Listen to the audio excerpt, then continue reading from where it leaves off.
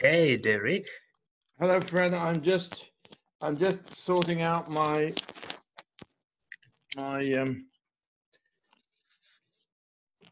just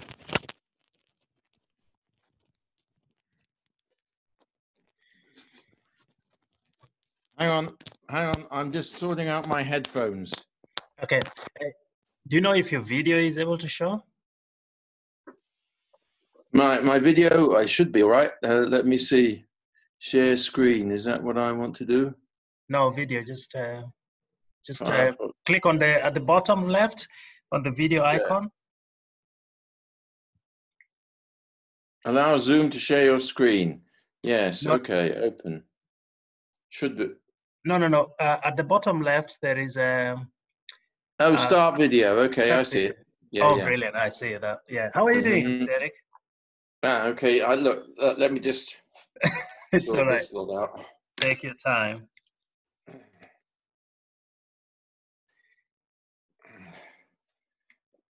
Hey, I see an old friend, Eric. How are you doing?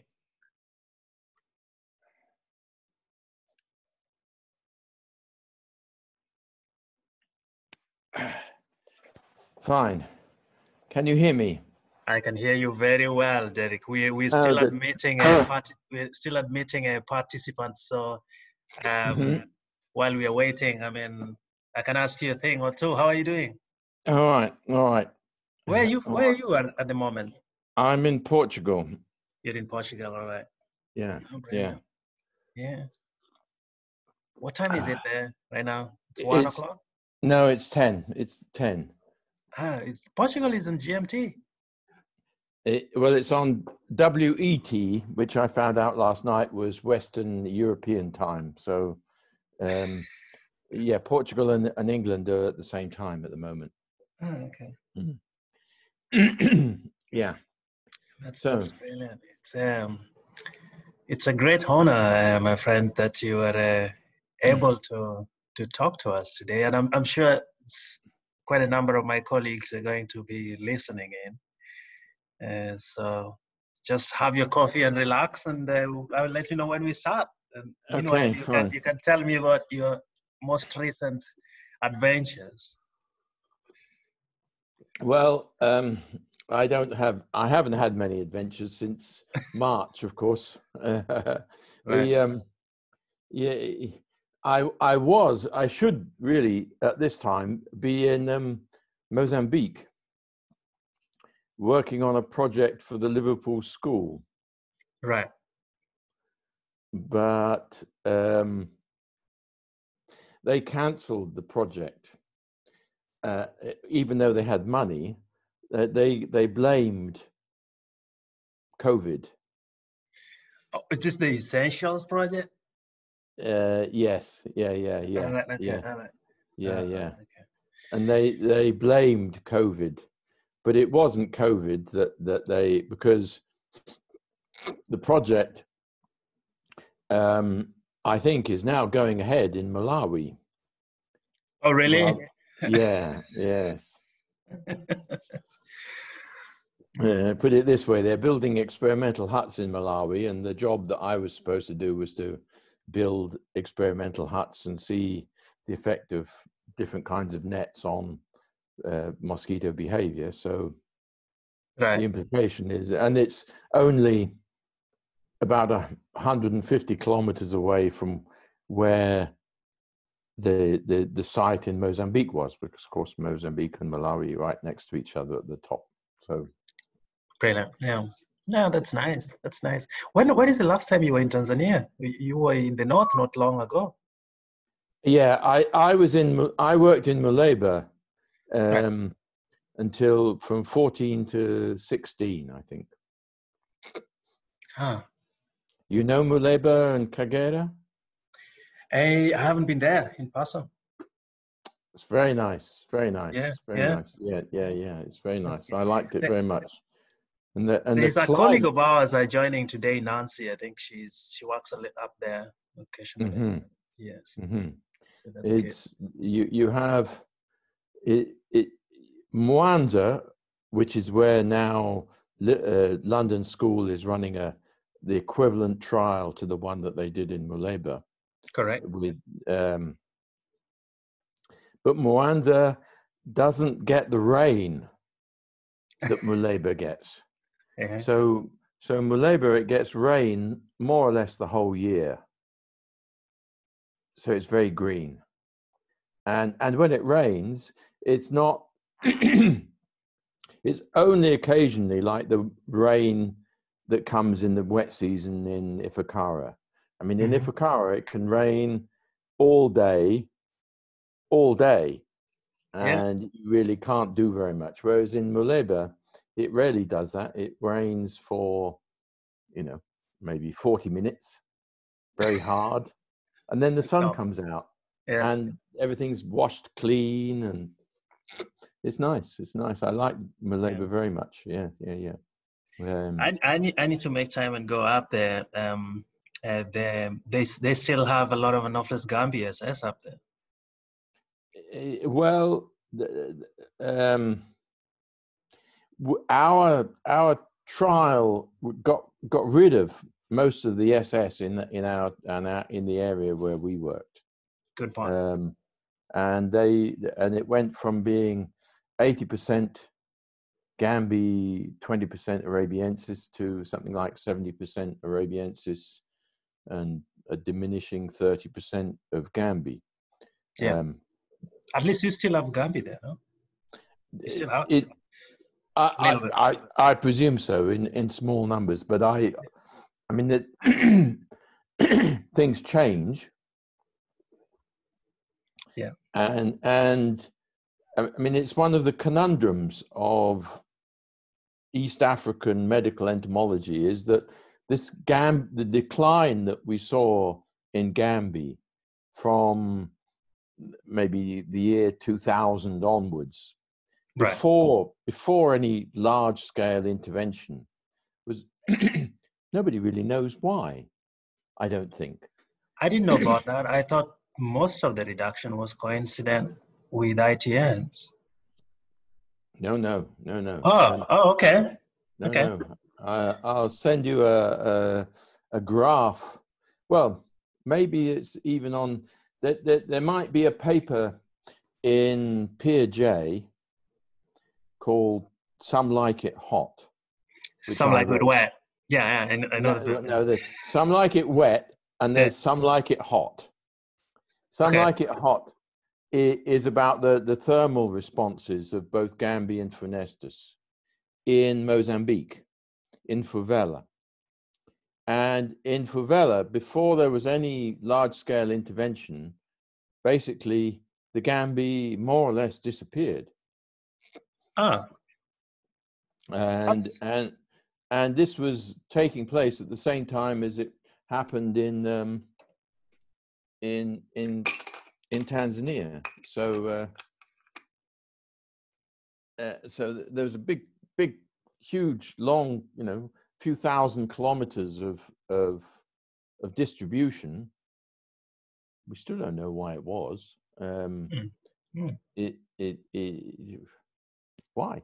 Don't know. Have no idea. It's not the temperature, because that didn't make much difference. And in Favela, it wasn't the introduction of many houses with tin roofs, which I think makes a difference. I'm a big advocate of improving housing as a way of reducing malaria transmission. Yeah, I'm hoping we're going to talk a little bit more about that today. But I mean, Derek, first of all, this Anopheles gambi decline. What do you think was the contribution of ITNs to it? Was there any, or do you think it was all climate based? No. ITNs certainly probably contributed and maintain that kind of effect. But let's say the TB, correct, in not TB today, but TB at the beginning of the 1900s declined before there was adequate treatment. Yeah, I read about this McNaughton thesis, and Thomas McNaughton, a British specialist, who argued that it was not about treatment at all. Well, treatment helped when it was going down, but it was in fact improved lifestyle, perhaps, that was the key factor. And the same thing might be happening, or might have happened, with the Gambi, in the sense that it went down. We don't know why. And I say in favela there was no particular climatic characteristic that you could identify as being responsible for the decline in Gambi. Wow. But at the same time, at the start of our work, Funestus, which was by far the main vector in Mozambique, in favela, was really quite a seasonal mosquito. Had nice peaks and then in the last few years of the work that we did there was no seasonality. The mosquito was sort of always present, and it was present always at very high densities. Sort of the mean number that we collected per house, I think certainly in 1 year, was something like 70 a night in a light trap. Right. Every night of the year. That's a lot. That's a lot. Yeah. That's a lot of mosquitoes. For a vector like Anopheles funestus, that explains why you have such high burden in places like in those parts of Mozambique. Mm-hmm. Mm-hmm. Yeah. Yeah. So, Derek, I think that we have. Go ahead. But by the way, I'm not a professor, you know. I take that. But before this, I sent a note to my colleagues and said that they should expect quite a lot of modesty, because we were trying to find a bio sketch of yours. Yes. We're trying to find some kind of a description of Derek Charlwood. And then there's very little except what Marcel Turner wrote on the forward of your book. Oh, yes. So, but I think everybody knows about your work. So we are all very excited about that. And thank you very much for taking time. And we have a number of questions for you, Derek. So again, no rush, but we just want to have a discussion and listen in and try and get, if you like, suction a little bit of what's between your ears. Okay, well, I've had my coffee, so that should wake me up a bit. And digitize it. So just let us go. And I think that today also we have a number of my colleagues from Ifakara Health Institute joining, and we are lucky also that we have a cohort of friends from Kenya, from the Kenya Medical Research Institute. People like Eric Ochomo, Dr. Luna Kamau, I think they are on the call today, which is a fantastic opportunity again. So I will ask you a number of questions. We'll do that, but at the end, my colleagues will also send some questions by chat. And again, we're going to take it as slow as possible, really on your scale. Sure. I'm here all day, so I don't do very much in Portugal at the moment with COVID. So yeah. This is Derek, I would like us to begin in 1988. You arrived in Tanzania to work as the entomologist of the first malaria vaccine to be tested in Africa. This is the Colombian vaccine, Patarroyo's vaccine. What was the mood like at the time? What were people thinking of medical entomology? What was the view of public health officials working when a vaccine seemed to be on the horizon? What was the mood? Well, I think that the the mood in Ifakara anyway amongst the people who were trying to test the vaccine was not, oh, this is going to cure malaria. I think many people were, well, this really does need testing, because as with many things, and particularly then, rather than perhaps now, there were a number of claims about the vaccine that came out from Colombia and Patarroyo's lab that were kind of difficult to verify. So the vaccine trial in Ifakara was seen very much as, well, it's our job to see whether or not it works or not. I mean, that's the whole essence of science anyway, that you should try and test it, disprove something rather than prove it, if you like. So yeah, it was, but we had a good team in Ifakara, both doing the work on the ground and doing the analysis of and setting up the proper trial. So you had many people were involved. The director at the time, as you know, probably was Andrew Kitua, who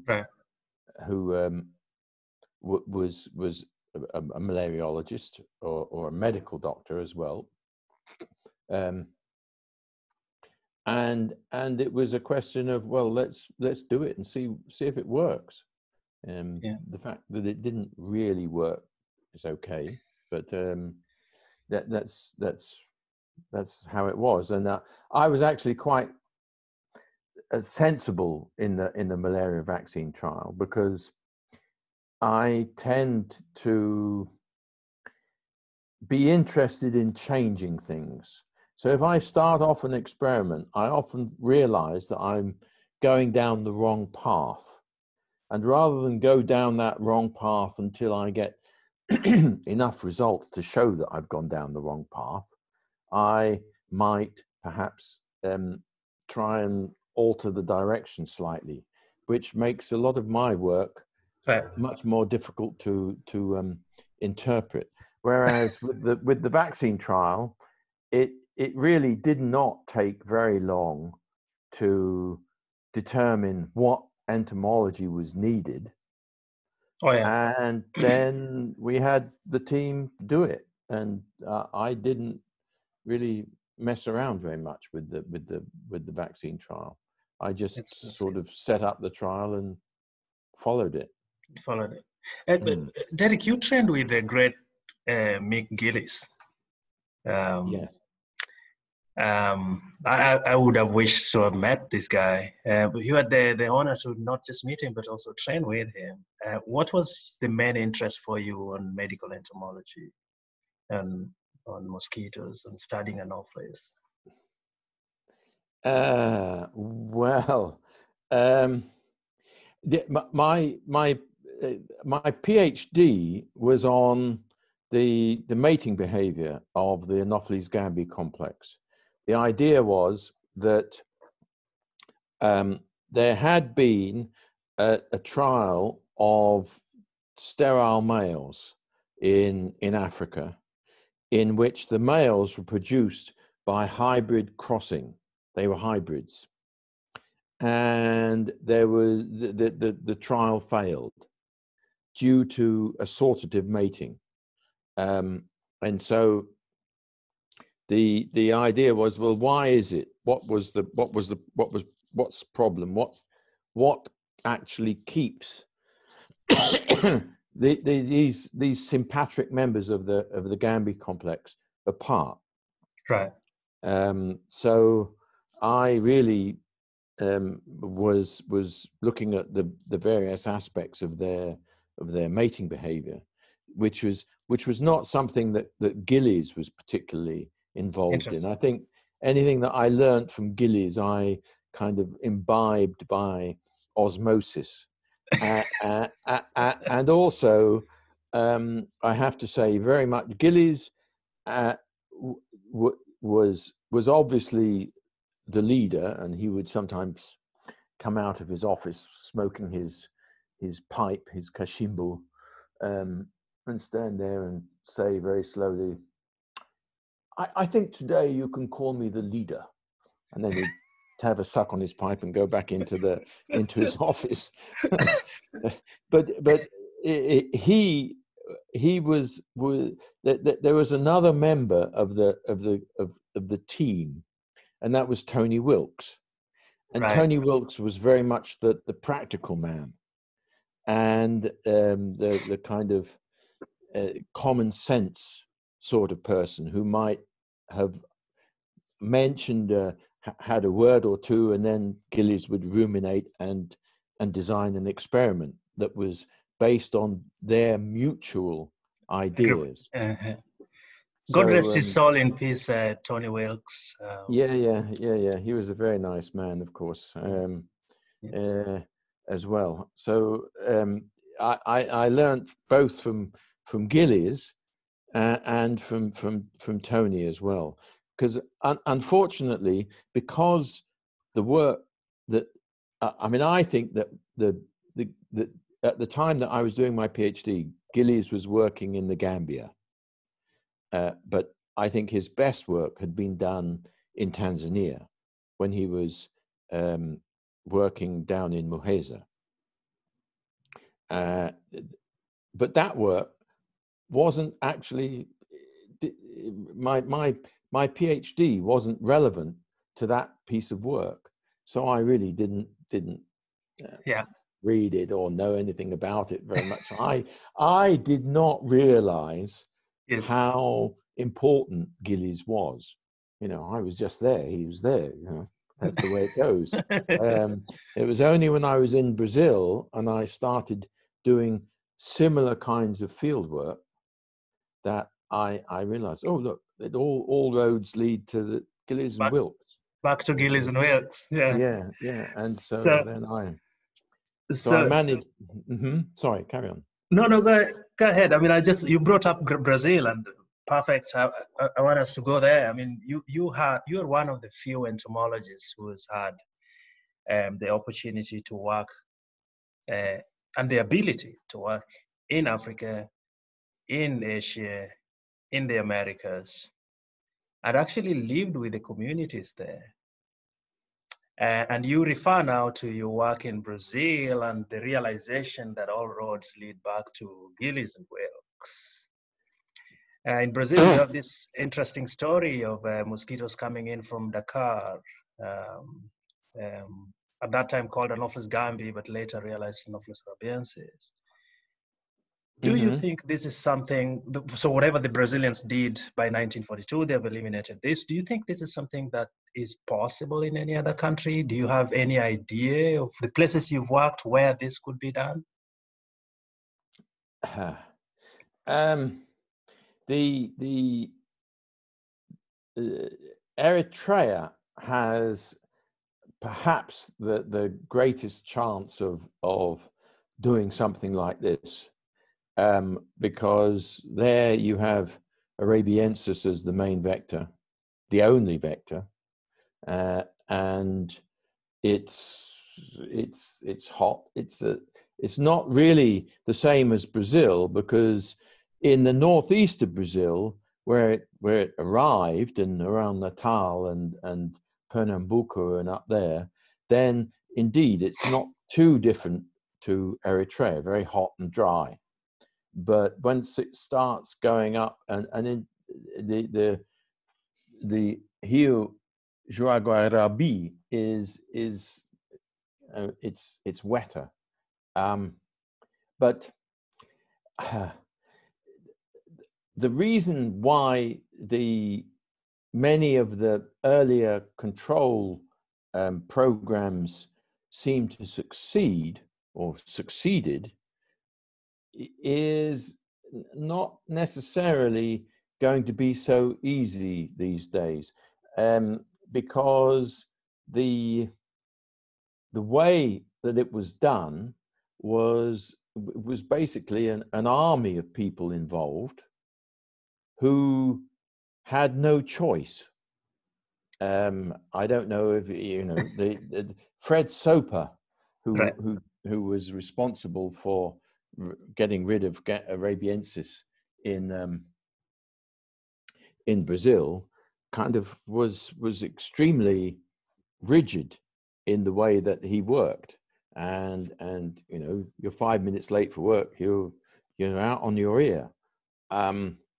It's the same with it was the same in Sao Tome, where they very nearly eliminated malaria in the 60s and early 70s, I think it was, that by the DDT residual spraying and the use of chloroquine prophylaxis. You know, people, if there was a spray man who was on holiday from Principe in Sao Tome, and the boss in Sao Tome saw him, even though he was on legitimate holiday, he was kind of drafted into work in Sao Tome. Oh, really? Yes. So it's one of these things where I mean, I discussed this a little bit with Bart Knowles, that the rise of democracy makes it a little bit more difficult to undertake large scale campaigns like this, in the same way that these days you have people who you may have a vaccine that works against a particular disease. Let's say it's yellow fever. And supposing there was a yellow fever outbreak in the States, there would and we know we have a vaccine that is 100% effective, but there would still be lots of people who would say, oh, no, you can't vaccinate me, it's going against my rights, and this sort of thing. And so you might then maintain the disease. But if you're asking me which countries you could do this in, then it would be the peripheral countries where transmission isn't that high. The edges. I say Eritrea is the one country that I know that you could do that in. Right. In Sao Tome as well. But of course, in Brazil, it was not too difficult to find the breeding sites of the mosquitoes. And it was, I think it was Paris green that they used to treat all the breeding sites. In some places, finding the breeding sites is not that easy. We talked about Muleba before everybody else came on. And hello, everybody. It was very difficult to find the places where Gambi was breeding. And I suspect that it was because you tend to think of Gambi as being, it will breed in puddles close to houses. Right. But if there are no puddles close to houses, but the particular breeding sites are a kilometer or two away, then maybe they'll fly a kilometer to oviposit. And in Muleba, then that means flying to areas close to the lake, and they were very, very hard to get to, really very hard. So one vector species that is equally or even more difficult to find in the aquatic stages is Anopheles funestus, right? Mm-hmm. Mm-hmm. And that brings me actually to our next question. I mean, you worked on this vector a lot as well, both in Mozambique and in Tanzania. And yet, for most entomologists, unfortunately, even in the East and Southern Africa, it is still a fairly neglected vector. Why do you think this is the case? Well, probably because it was so difficult to colonize it. There's a number of reasons. One is, and this is a kind of a conundrum that is still there are many things that remain that I really have no idea about. But when they did the first kind of spray rounds in Africa with DDT, Funestus more or less disappeared. And it was even thought at some time that the only place they'd find them was in museums. And after the spraying stopped, it took a long time for Funestus to reappear.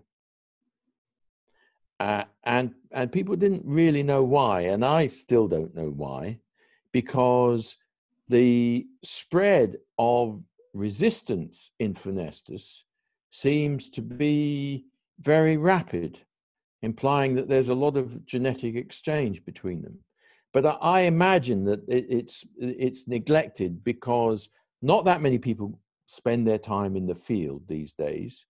A lot of entomologists like to work in the laboratory, and Funestus remains very difficult to colonize.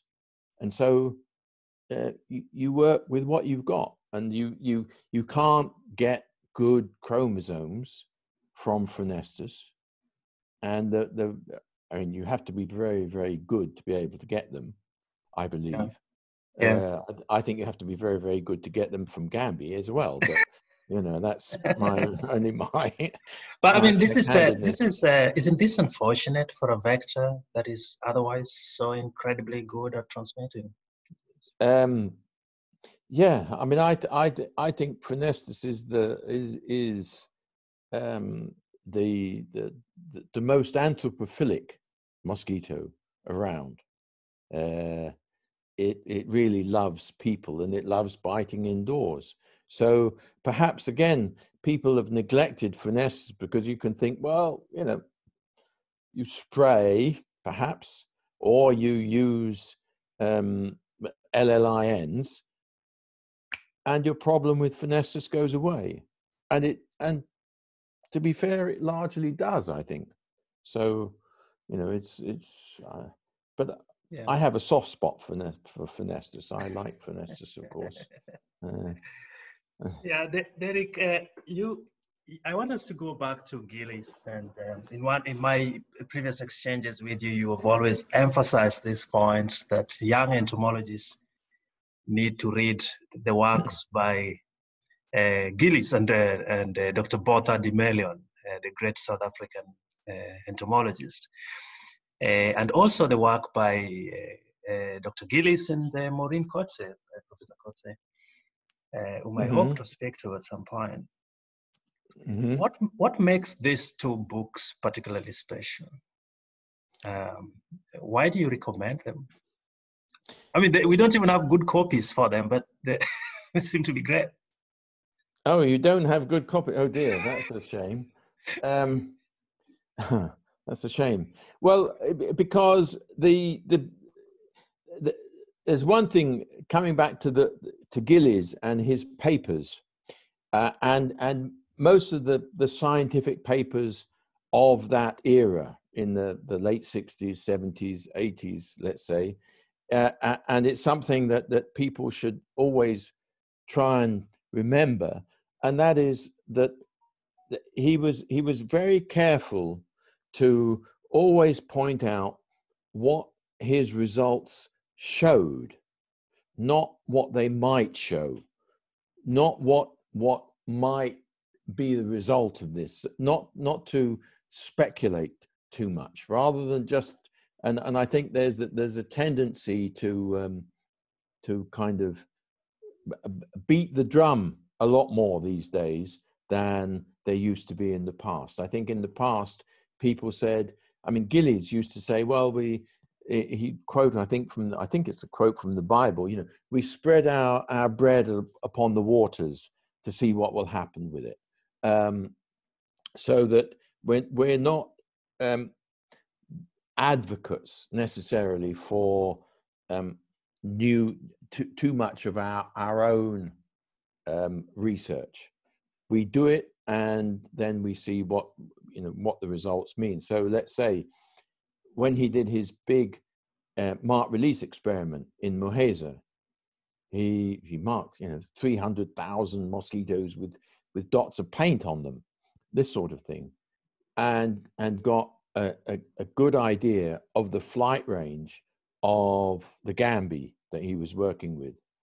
But he was careful enough to say this was the flight range at this time in this place. It doesn't mean that that's going to be always the flight range everywhere. The flight range is likely to be as much a factor of the environment as it is of the mosquito. But these days, you might pick up a review and it will always say, oh, the flight range of Anopheles gambi is X, and based on Gillies' work. Whereas he was saying, no, it's not that. It's that in this kind of environment, it was that. Elsewhere, it might be different. Like in the Quilombero, it might be much further because there's big areas where there are, from the river to the villages, where there's nothing for the mosquitoes to eat. And in the villages, there may be nowhere for the mosquitoes to lay their eggs. So you may get a different scenario. But these two books, the biology of the mosquito won't have changed that much.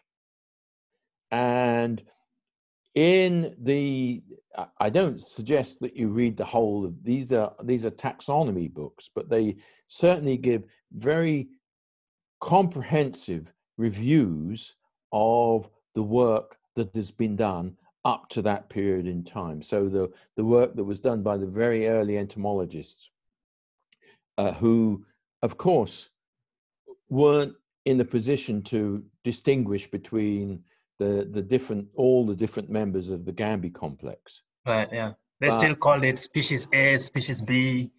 That's right. Yeah. They were beginning to separate them like that. But at the same time, there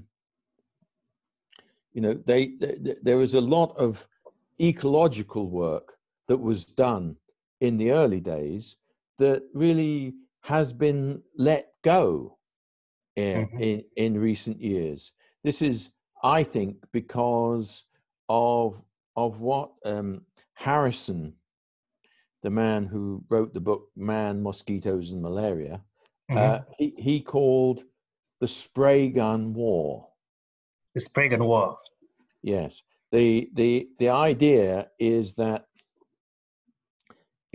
prior to the introduction of DDT, there was the idea that ecological methods, changing breeding sites, modifying the environment, would reduce numbers of mosquitoes.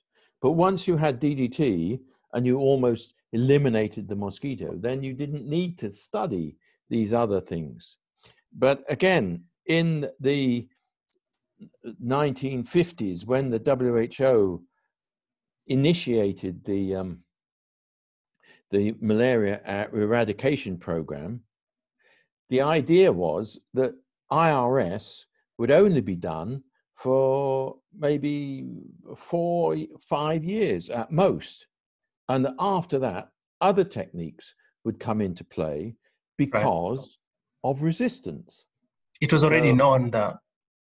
It was not, it was feared. It was feared. Okay. It was feared. There was some resistance in some insects, but the idea was that if you put an insecticide in the environment, you will get resistance developing because the mosquitoes have a high turnover. Right.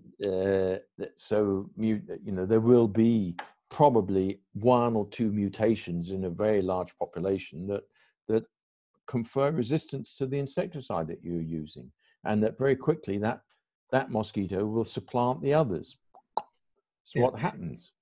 Eric, one point you raised here that I just want us to emphasize, so also for my own benefit and the benefit of my colleagues, is the modesty in the old entomologists. And you have this too in your work, the idea that you should not oversell your work, but really just state the facts.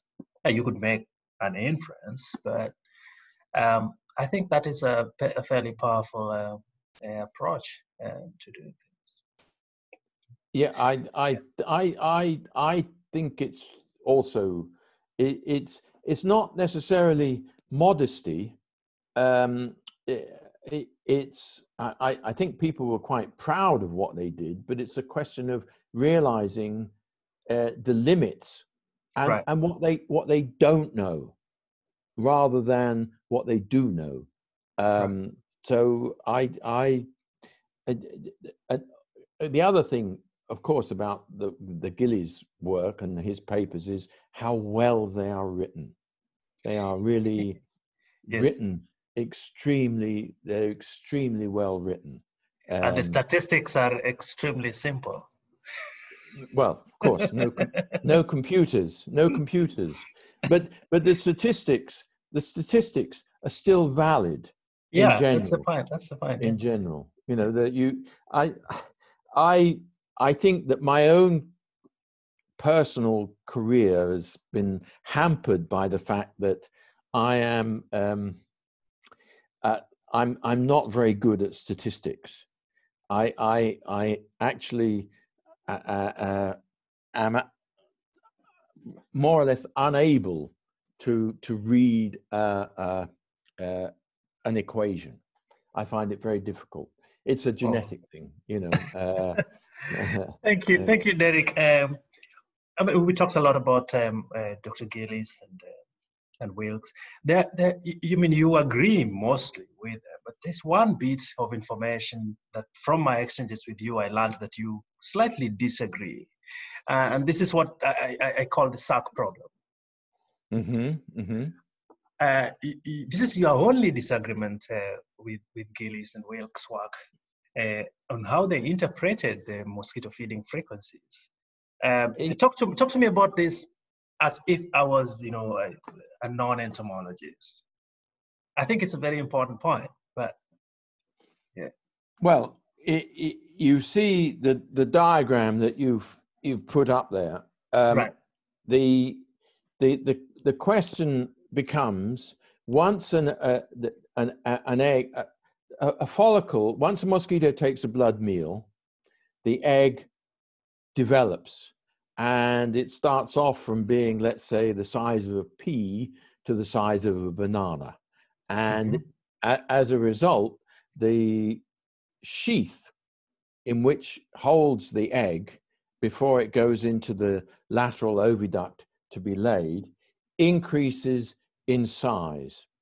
And once the egg is laid, this sheath then becomes what is called a sac. The sac, though, gradually decreases in size. It shrinks back down to the epithelium of the lateral oviduct over time, and it's thought that this is a temperature dependent process, because of course all processes in the mosquito are basically temperature dependent, and it's that it takes at tropical temperatures, it takes about 24 hours for the sac to shrink. Now, the only thing, and then the thing that's wrong with that diagram that you see there from the, it is your number H in that particular. I'm presuming everybody can see this. You see. Yeah. I hope so. What used to be thought that each sac would then end up as a dilatation.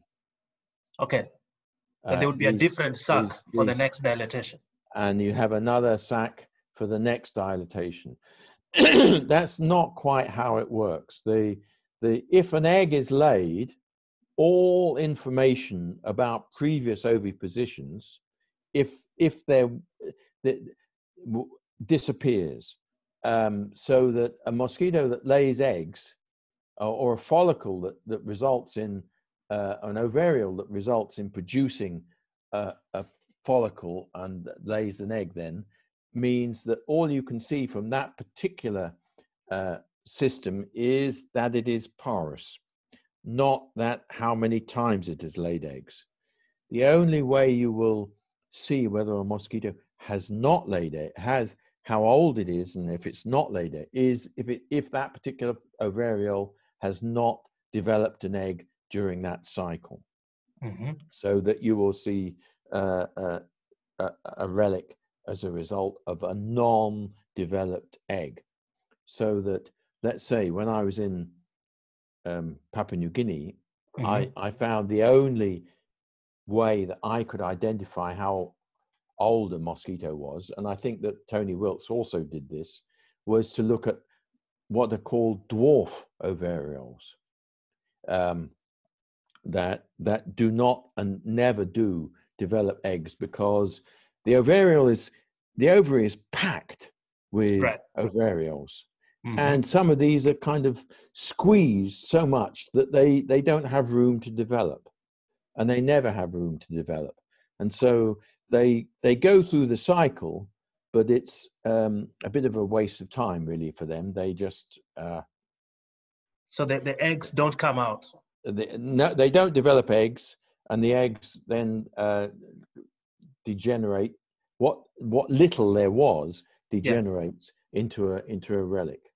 But the sac, you say my only disagreement. Yes, the only disagreement I had with Tony and Gilly's work, and I'm still not sure who's right, of course, was that they suggested that at higher temperatures, for Nestus, the eggs developed in 2 days, but the mosquito spent a day before returning to feed, so that the sac had shrunk, was shrunken, and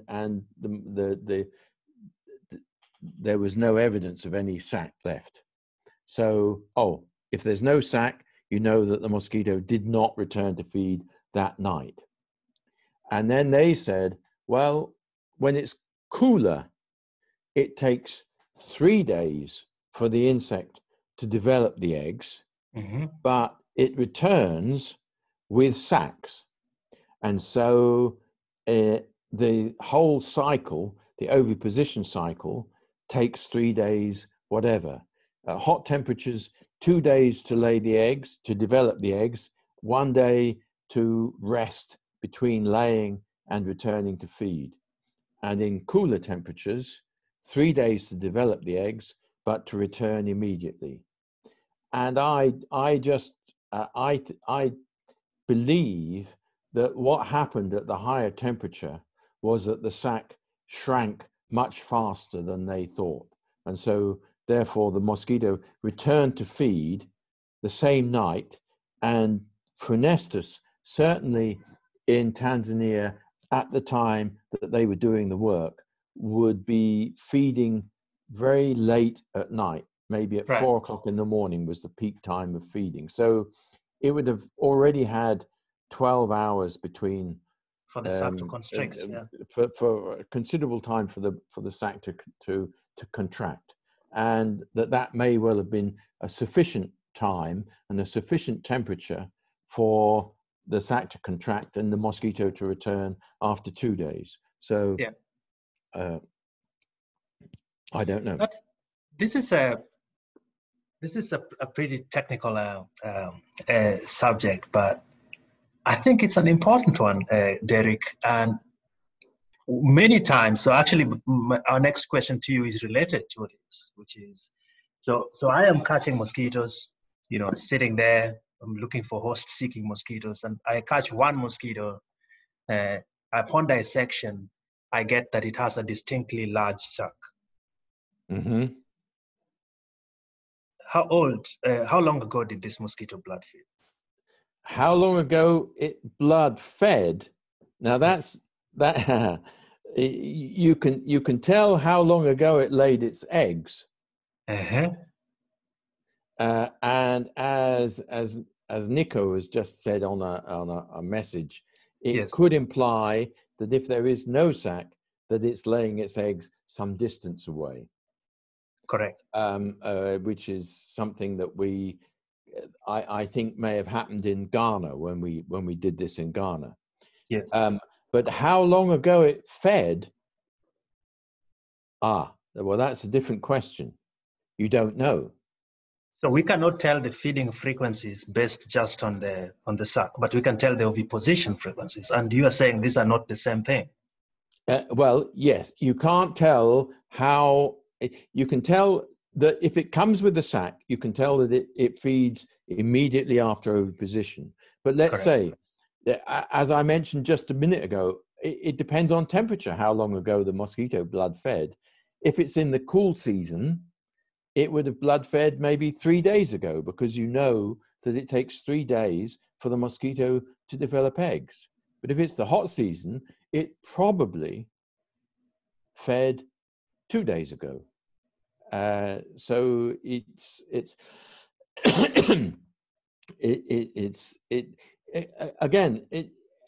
a way, every system is unique. Many of them share the same characteristics, but not all of them do.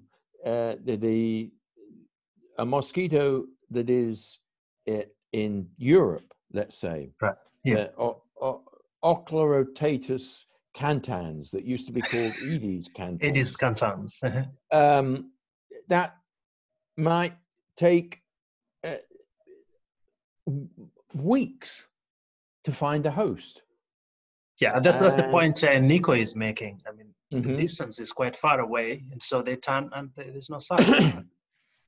No, that's the sac. No, it might take a long time for it to find a host in the first place. You know, you could find with cantans, there was one emergence in April, and this mosquito was what's called a univoltine mosquito, one generation a year.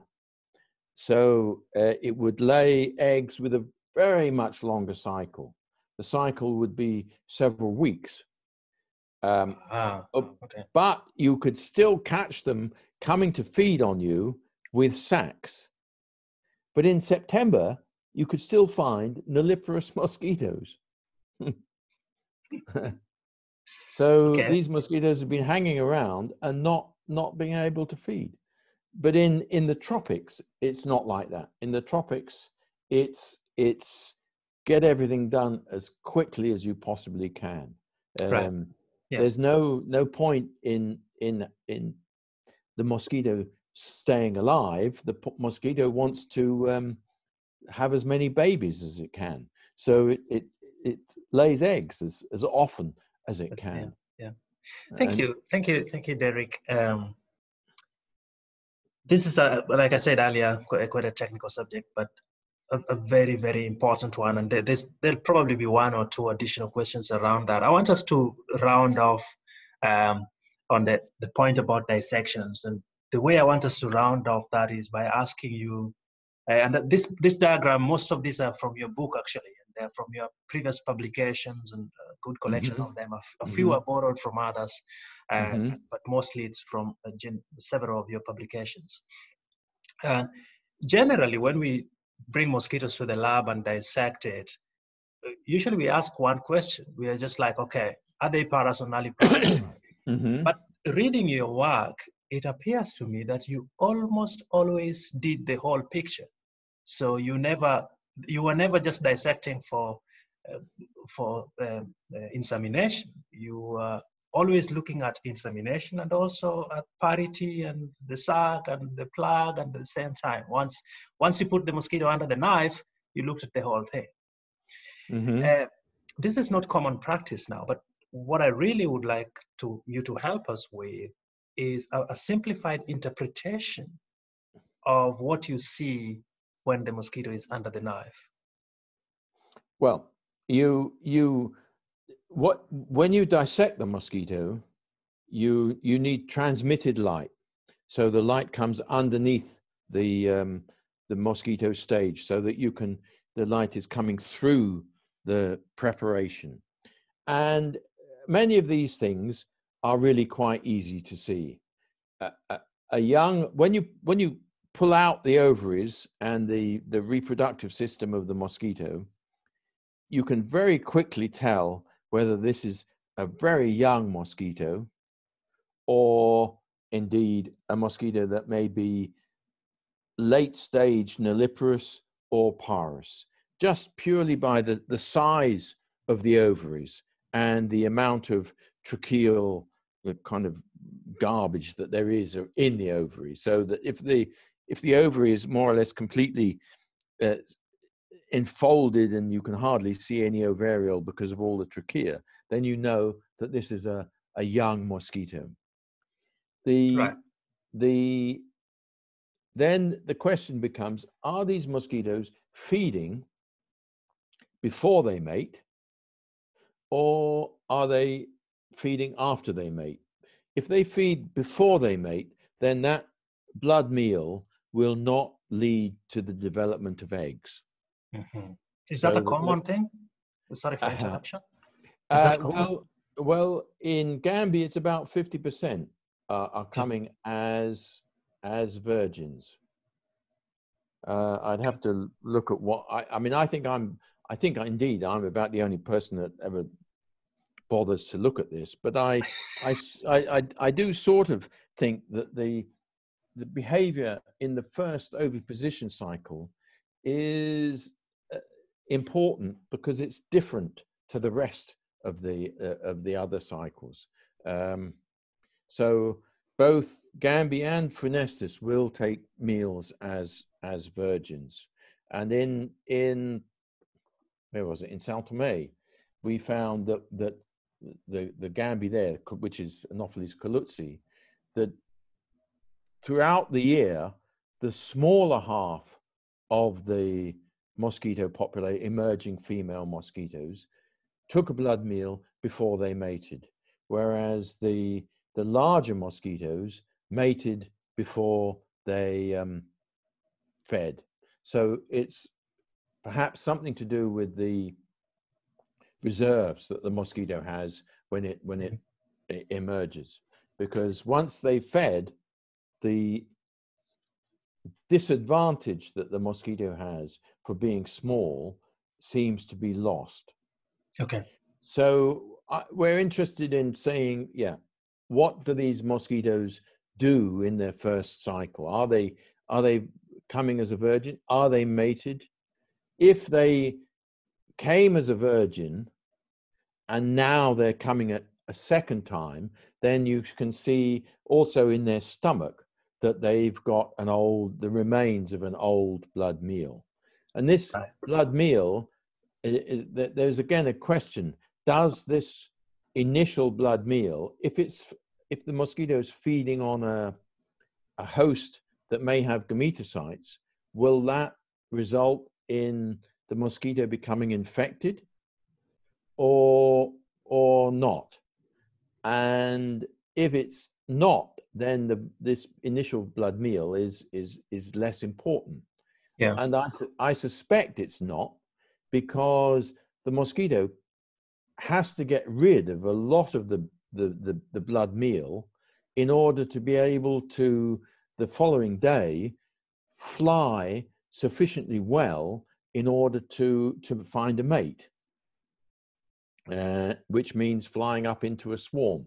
And if they're still full of blood, then they can hardly reach the wall. Again, so you can, so that's that whole thing of what they're doing in their first oviposition cycle, I think, is quite interesting, where it tells you a little bit about where the mosquitoes might be mating as well. Right. All these sorts of things. If they have relics, then you can, if they're parous, in other words, you can see, yes, do they have sacs or no sacs? And as we just discussed, the presence of a sac implies that the mosquitoes are coming immediately to return to seek a host.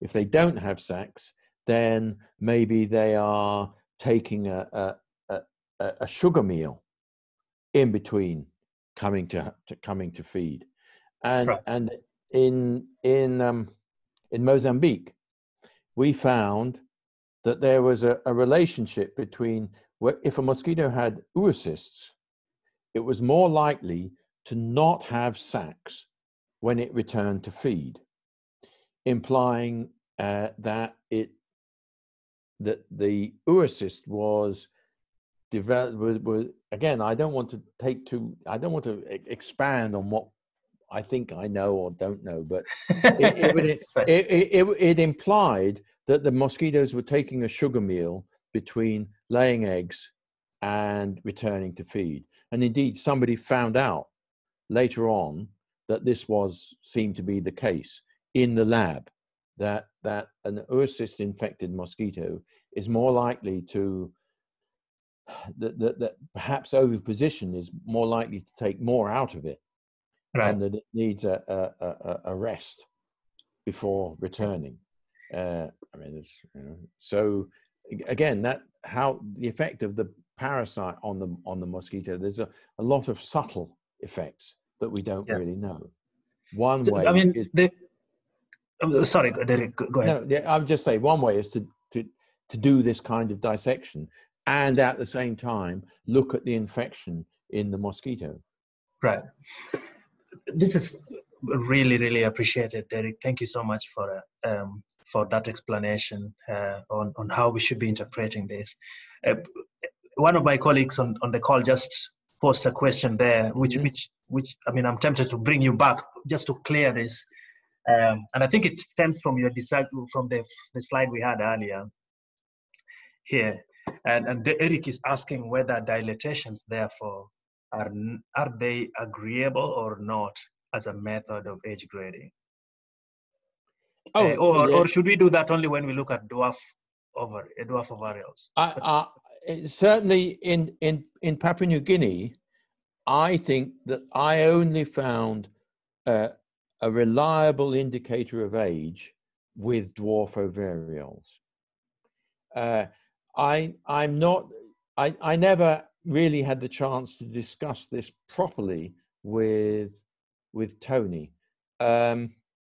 But of course, there is another thing about finding relics, and it's a lot easier to find relics in mosquitoes that have ovaries at stage 3.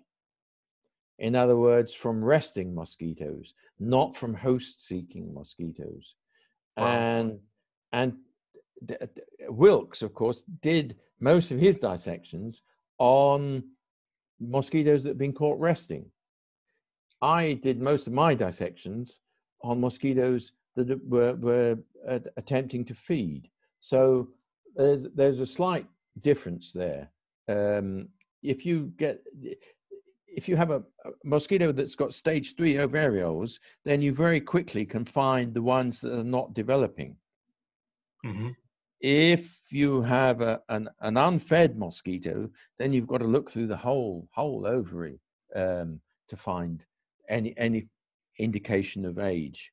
And the problem is with the dissection, it's very slow. I know, and I mean, and we are discussing a lot now about mosquito collection methods, CDC light traps. Sorry, Derek, I interrupted you, but many people now use CDC light traps indoors. Very rarely do people use other methods, resting catches. But from what you're saying, it matters the sampling method you begin with, right?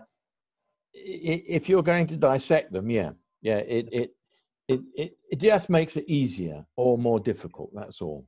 I mean, if you've got a blood-fed mosquito, then of course the problem is that it's very easy to puncture the stomach, and you get a slide full of blood, which doesn't help you in any way. So, thank you. That's the thing. Oh, thank you. Yes. Yeah, I want us to move a little further, and at the risk of embarrassing myself and yourself, we got a nice looking Derek there Um, Derek, you practice a very different form of medical entomology. It's almost like anthropology plus entomology together. You almost always live inside the villages where you work. You immerse yourself into the society. You live with people. You understand them. And many other entomologists don't do this. And I want you to just talk to us a little bit about why you find this approach much better than otherwise. Well, And apologies for any embarrassment if we put that out there. But I it's like beautiful. it. I like it. I like it. I think it's important to try and understand. Much of the work that I do and have done has been what you might call pure research, not necessarily applied research. It's not always been involved in trying to work out a way of controlling the mosquito. But I think if you want to work out a way of trying to control the mosquito, then you can't do it without involving the people who are being affected by the disease. And the only way you can really understand or hope to understand whether or not the technique has a chance of success is to see what it's like yourself. Yeah, no, I like living in these places. That's what it is, really. I find it's fun.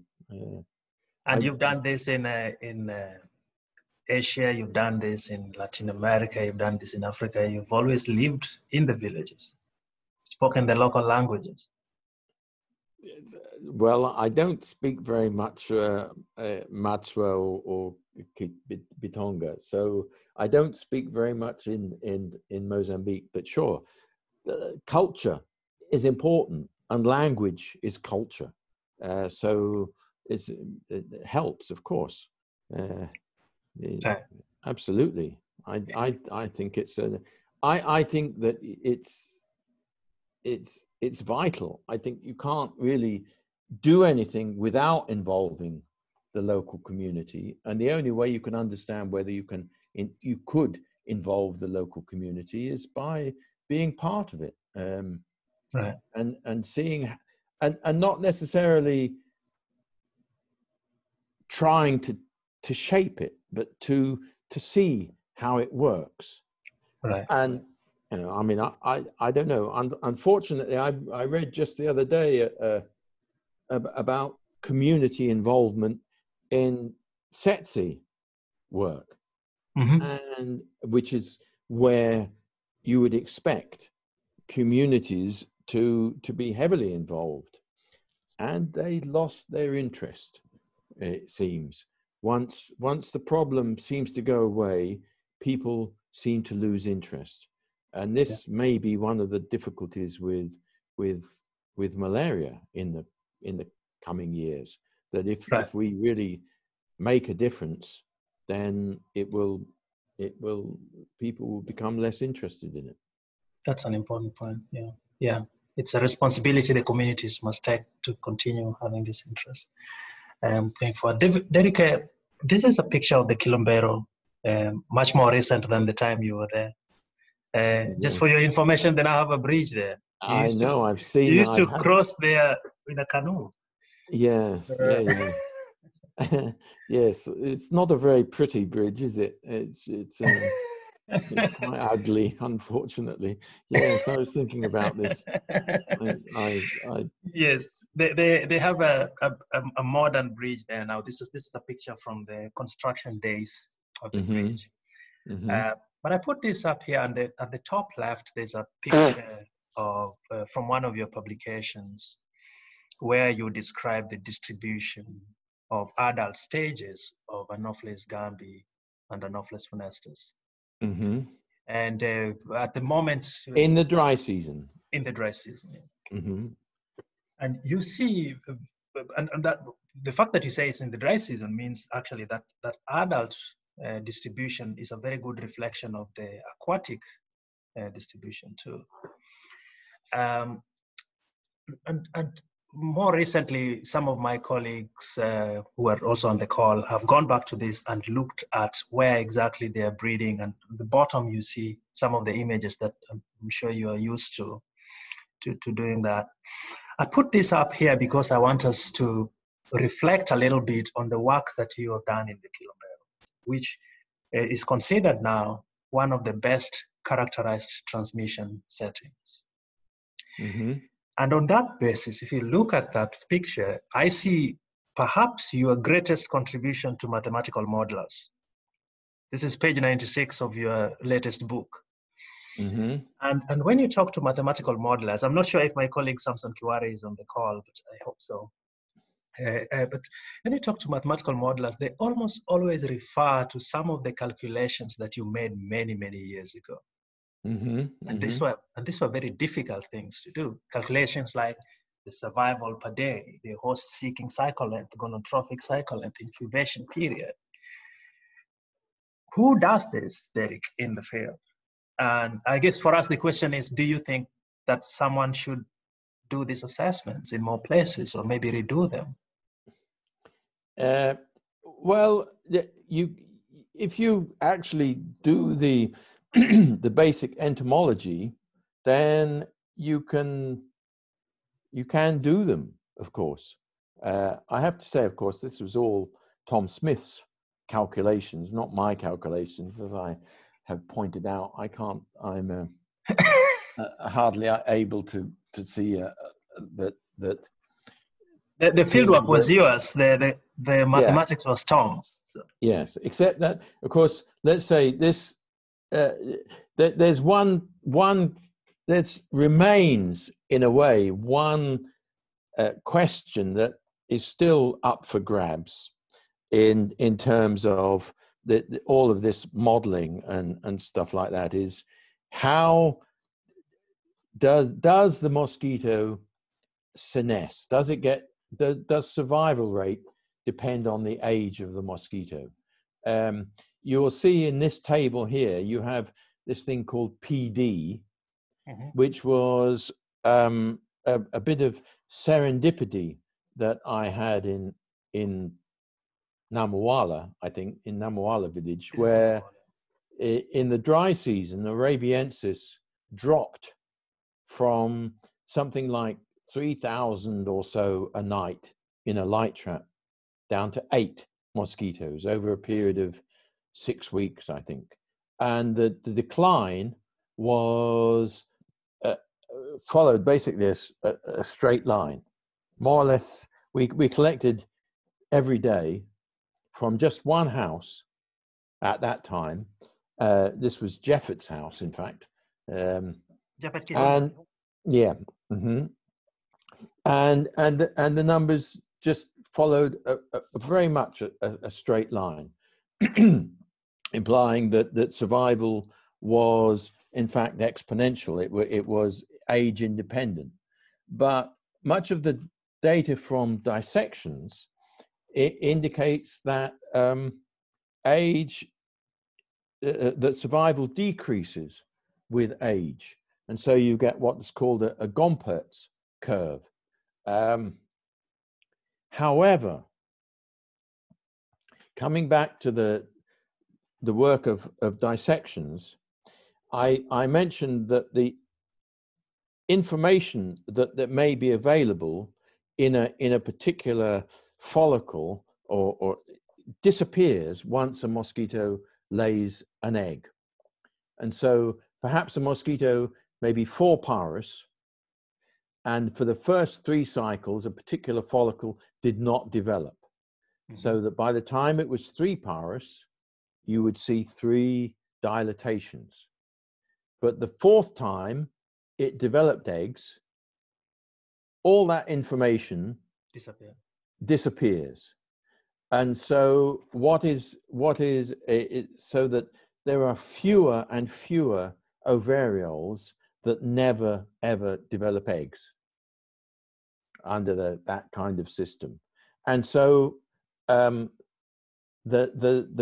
proportion that don't develop eggs is called the diagnostic index. How many of them are true. Truly, are you truly able to diagnose the age of the mosquito from? And the diagnostic index drops as the mosquito ages because of this process. And so it's quite possible that standard dissections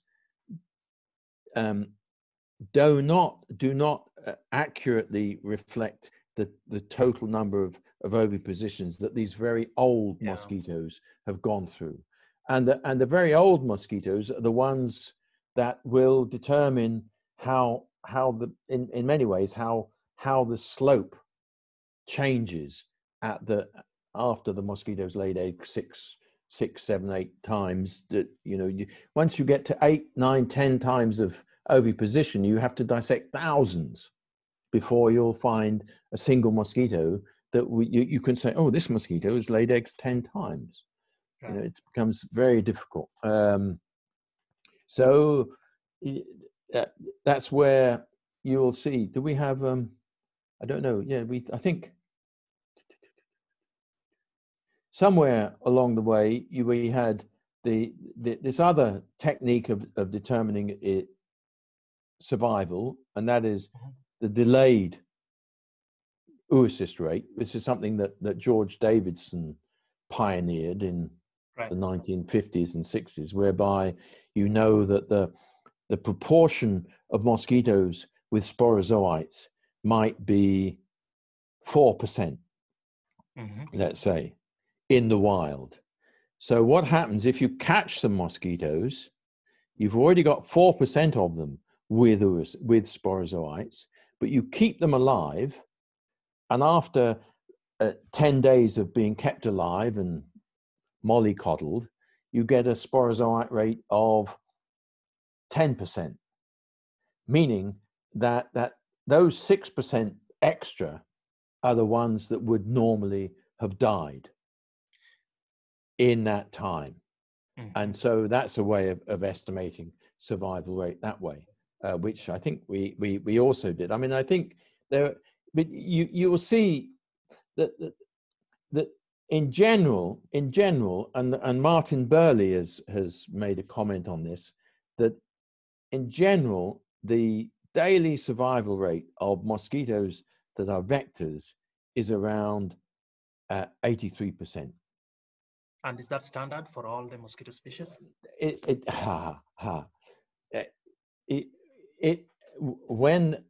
This is very much a kind of rule of thumb. Okay. But it would seem that in order to be a vector, you need to have we all know you need to have a high survival rate, and that survival rate is around 80% or so.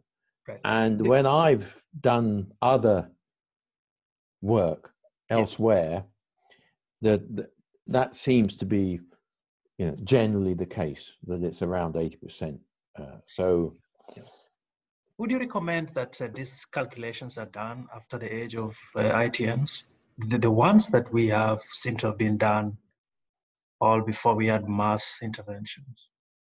Oh yeah, sure, of course. It makes makes sense to know how much of an effect you are having. But of course, often you will do an entomological assessment based on an intervention with a control, so that you're trying to see how much of an effect your intervention is having, rather than necessarily trying to get an absolute figure. Oh. Right. I see Heather just shared someone already did this. That's more recent estimates.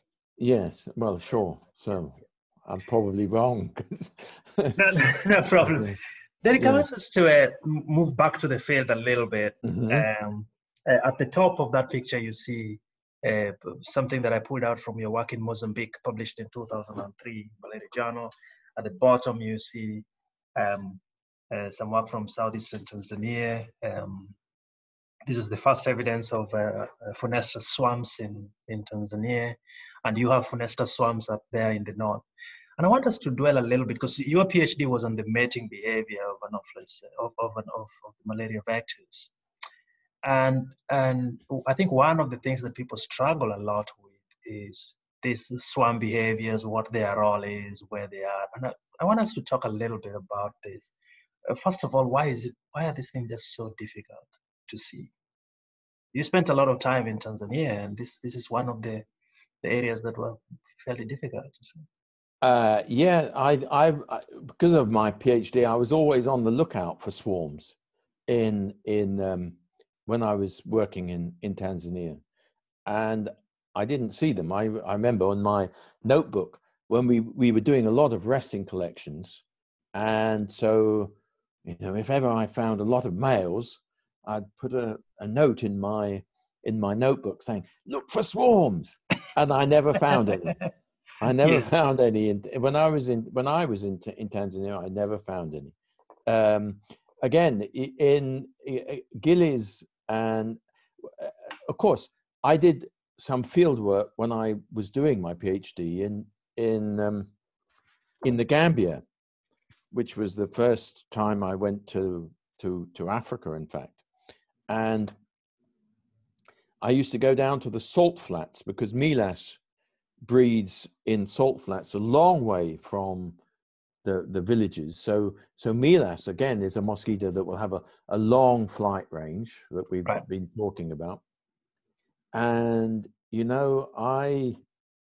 I went down there many evenings at dusk, and I couldn't find them. And yet I could swear that they were swarming around. I felt that they were there, and it was only by chance that I one day realized that I was actually the marker for the swarm, and so they were swarming on top of on top of me, and so I was looking for them all over the place, and actually they were just on top of me. And then once I realized that and put down a few artificial markers, that I was able to properly study them.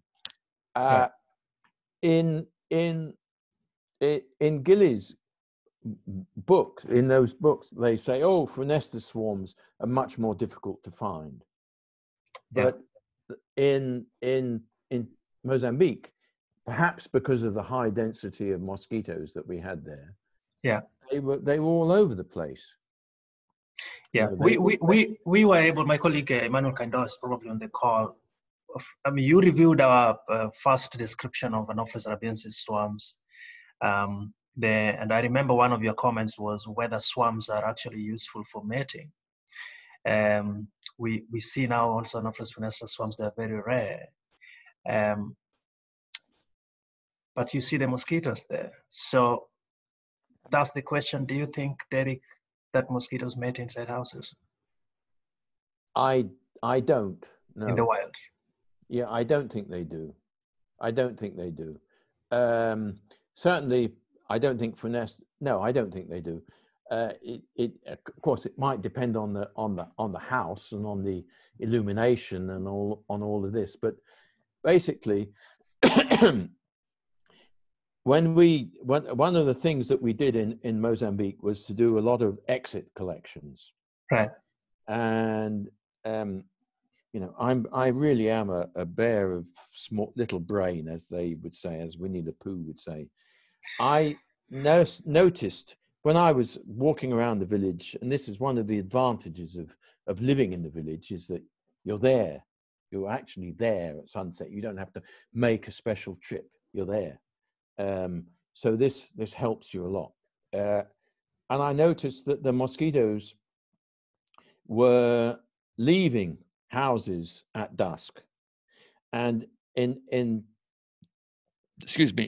Mozambique, the houses, the walls of the houses reach the gable ends of the houses have a big opening, not the standard eaves along the side of the houses, but the ends. And you can see these mosquitoes leaving the houses at the ends of the houses. And I spent a number of weeks thinking, well, okay, what the mosquitoes are doing is leaving their resting site, tending to fly upwards, and then they're flying out of the house. So I would stick a mosquito net over the end of the house and catch the mosquitoes, stand inside the net and catch the mosquitoes inside the net. And then I eventually realized that I was, working far too hard, and that it's much easier just that it's not that the mosquitoes were flying upwards, but that they were flying towards the lightest part of the house. To leave it, they become positively phototactic, so that the easiest way of collecting them was to just leave the door open and put a piece of netting over the door.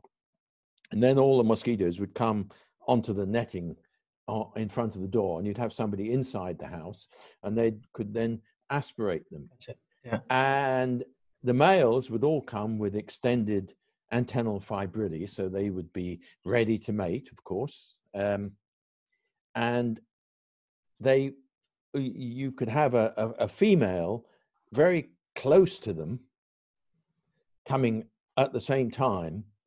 And so both would be there and maybe making enough noise for the male to kind of say, oh, look, I can see there's a female. But that there was never any attempt at mating by the male. The phototactic response was overriding anything else. Right. So I'm maybe they'll mate if the house is sealed and that sort of thing. But then that's an interesting point. Yeah. I believe that the phototactic response is the main thing. Yeah, this is a point that I would like us to maybe later, not necessarily on this call, to discuss a little more, because my colleagues in Ifakara have shown me some data that very, very clearly suggests that at least if you seal the house, the females do get insemination. That would be nice to have a discussion. The point you raised about whether this can happen in a non-sealed house is something that's worth checking. But look at that data, Derek. This has nothing to do with mating. So I just want you to look at the number of male Anopheles funesters you see in the house. And this is something I've seen in your published papers as well. Very interesting behavior with Anopheles funesters. You don't see a lot of that with other Anopheles. The idea that you find so many male mosquitoes inside the house. What do you make of this? Well, again, it depends on probably on the proximity to the breeding site, so where the males have emerged. But the males, I mean, they're a nice. They'll fly towards, mosquitoes will fly towards silhouettes, large silhouettes, which houses in fact produce. Yeah. And I at one time when I was in Sao Tome, you can see mosquitoes flying in Sao Tome. There's a lot of Calutzi, and they would rest outdoors at night. Right. And you could see them on a leaf in the morning, and as soon as the sun kind of would come up and hit the mosquito, it would be off, and you could see them fly towards the darkest thing that you could see, and that they presumably also could see. So they'll fly towards something that's dark and that's in the shadow or what have you, and that will be houses, maybe in many places for Funestus. You can see that Arabiensis really is not resting inside so many houses by any means. Because it's much more of an outdoor mosquito anyway. Gambi, maybe Gambi will rest much more inside houses than You Arabian. have argued in your writings that the idea that you have so many male funesters inside houses makes Anopheles funesters even more susceptible to indoor residual spraying. Yeah, yeah, of course. Okay. Mm-hmm. Mm-hmm.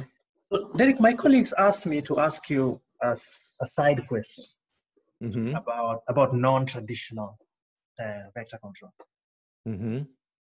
And one example they asked me to ask you about is spatial repellents. In picture you see there is an example of one format of spatial repellents. There are other formats that people are testing around the world. This particular format is put around the house. Mm-hmm. The question my colleagues have here is, what do you think are opportunities around this kind of interventions going forward for malaria control? Well, I sort of think that the basic idea of malaria control, and malaria control, not mosquito control, but malaria control should be to prevent mosquitoes biting people. And if you have a mosquito, let's say if you have in many places where you had Gambi, or you put in some kind of control inside the house, Gambi will drop and Arabiensis will start taking its place. And Arabiensis, as we all know, is a much less efficient vector than Gambi. And the same is true for Funestus and the other members of the Funestus group. Very often, Funestus is replaced by Rivulorum. And, well, Rivulorum has been found with sporozoites, but it's not, it's not really a vector. And Arabiensis is not nearly as efficient a vector as Gambi. And Arabiensis can be diverted to animals. So my own idea, my position would be, well, stop them biting people, let them bite animals, don't attempt to kill them all. I'm not talking about the Gambi or the Funestus. I'm talking about the Arabiensis or the Rivulorum, because they were previously suppressed by the Gambi or the Funestus as larvae. Correct. And if you kill them, then you may be opening up once again that niche, the larval niche, to be reinvaded by whatever's left. And if you have, let's say, a 10-to-1 Arabiensis larvae, then the one Gambi larvae may not be able to compete particularly successfully. But if you have a 1-to-1, then the Gambi may be able to supplant the Arabiensis, and you get a return to Gambi, so that your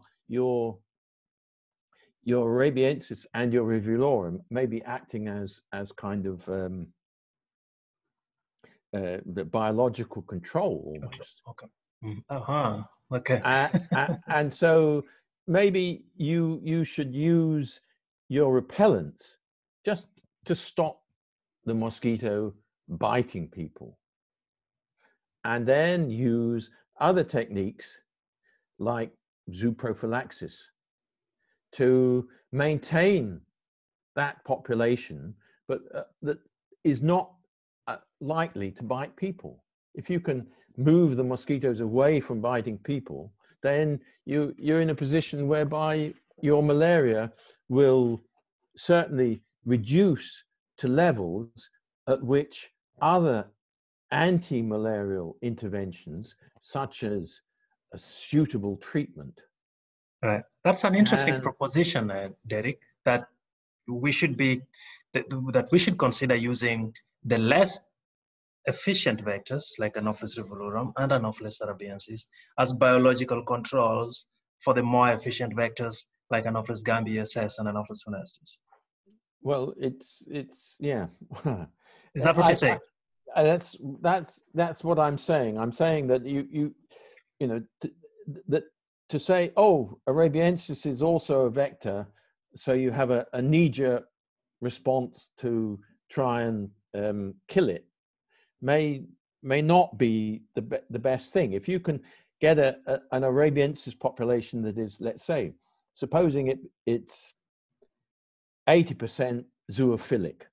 Well, if by pushing it a little bit away from people, you make it 95% zoophilic, of course, you may not be reducing the numbers of mosquitoes because, let's say, zooprophylaxis doesn't actually reduce the number of mosquitoes, but you may be reducing transmission.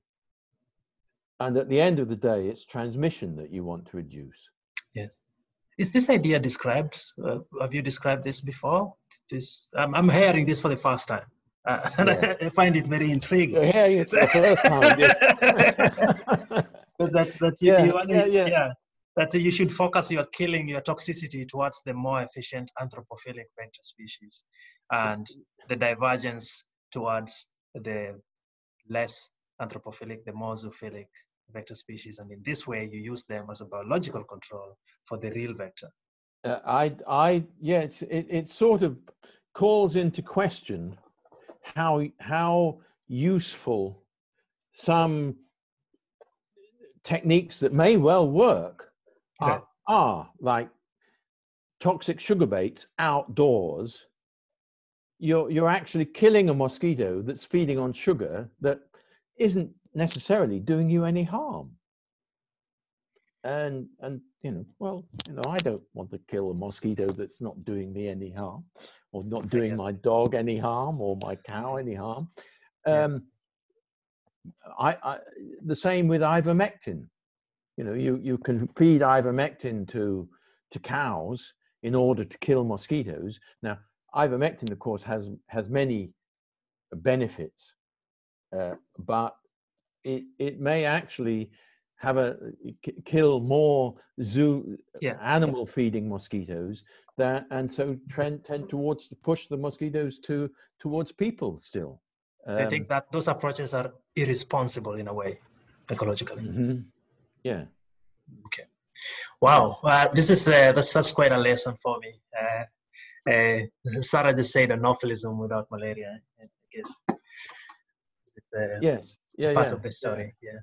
Derek, let's move on. I'm going to try and move this a little faster now, but that's fine. This is a fantastic schematic from my colleague Samson Kiware describing. We had an original version of this in a publication in 2010 that Heather Ferguson and Dr. Jerry Killen did write. This is the updated version of it, and it describes many of the non-life cycle processes. Mm-hmm.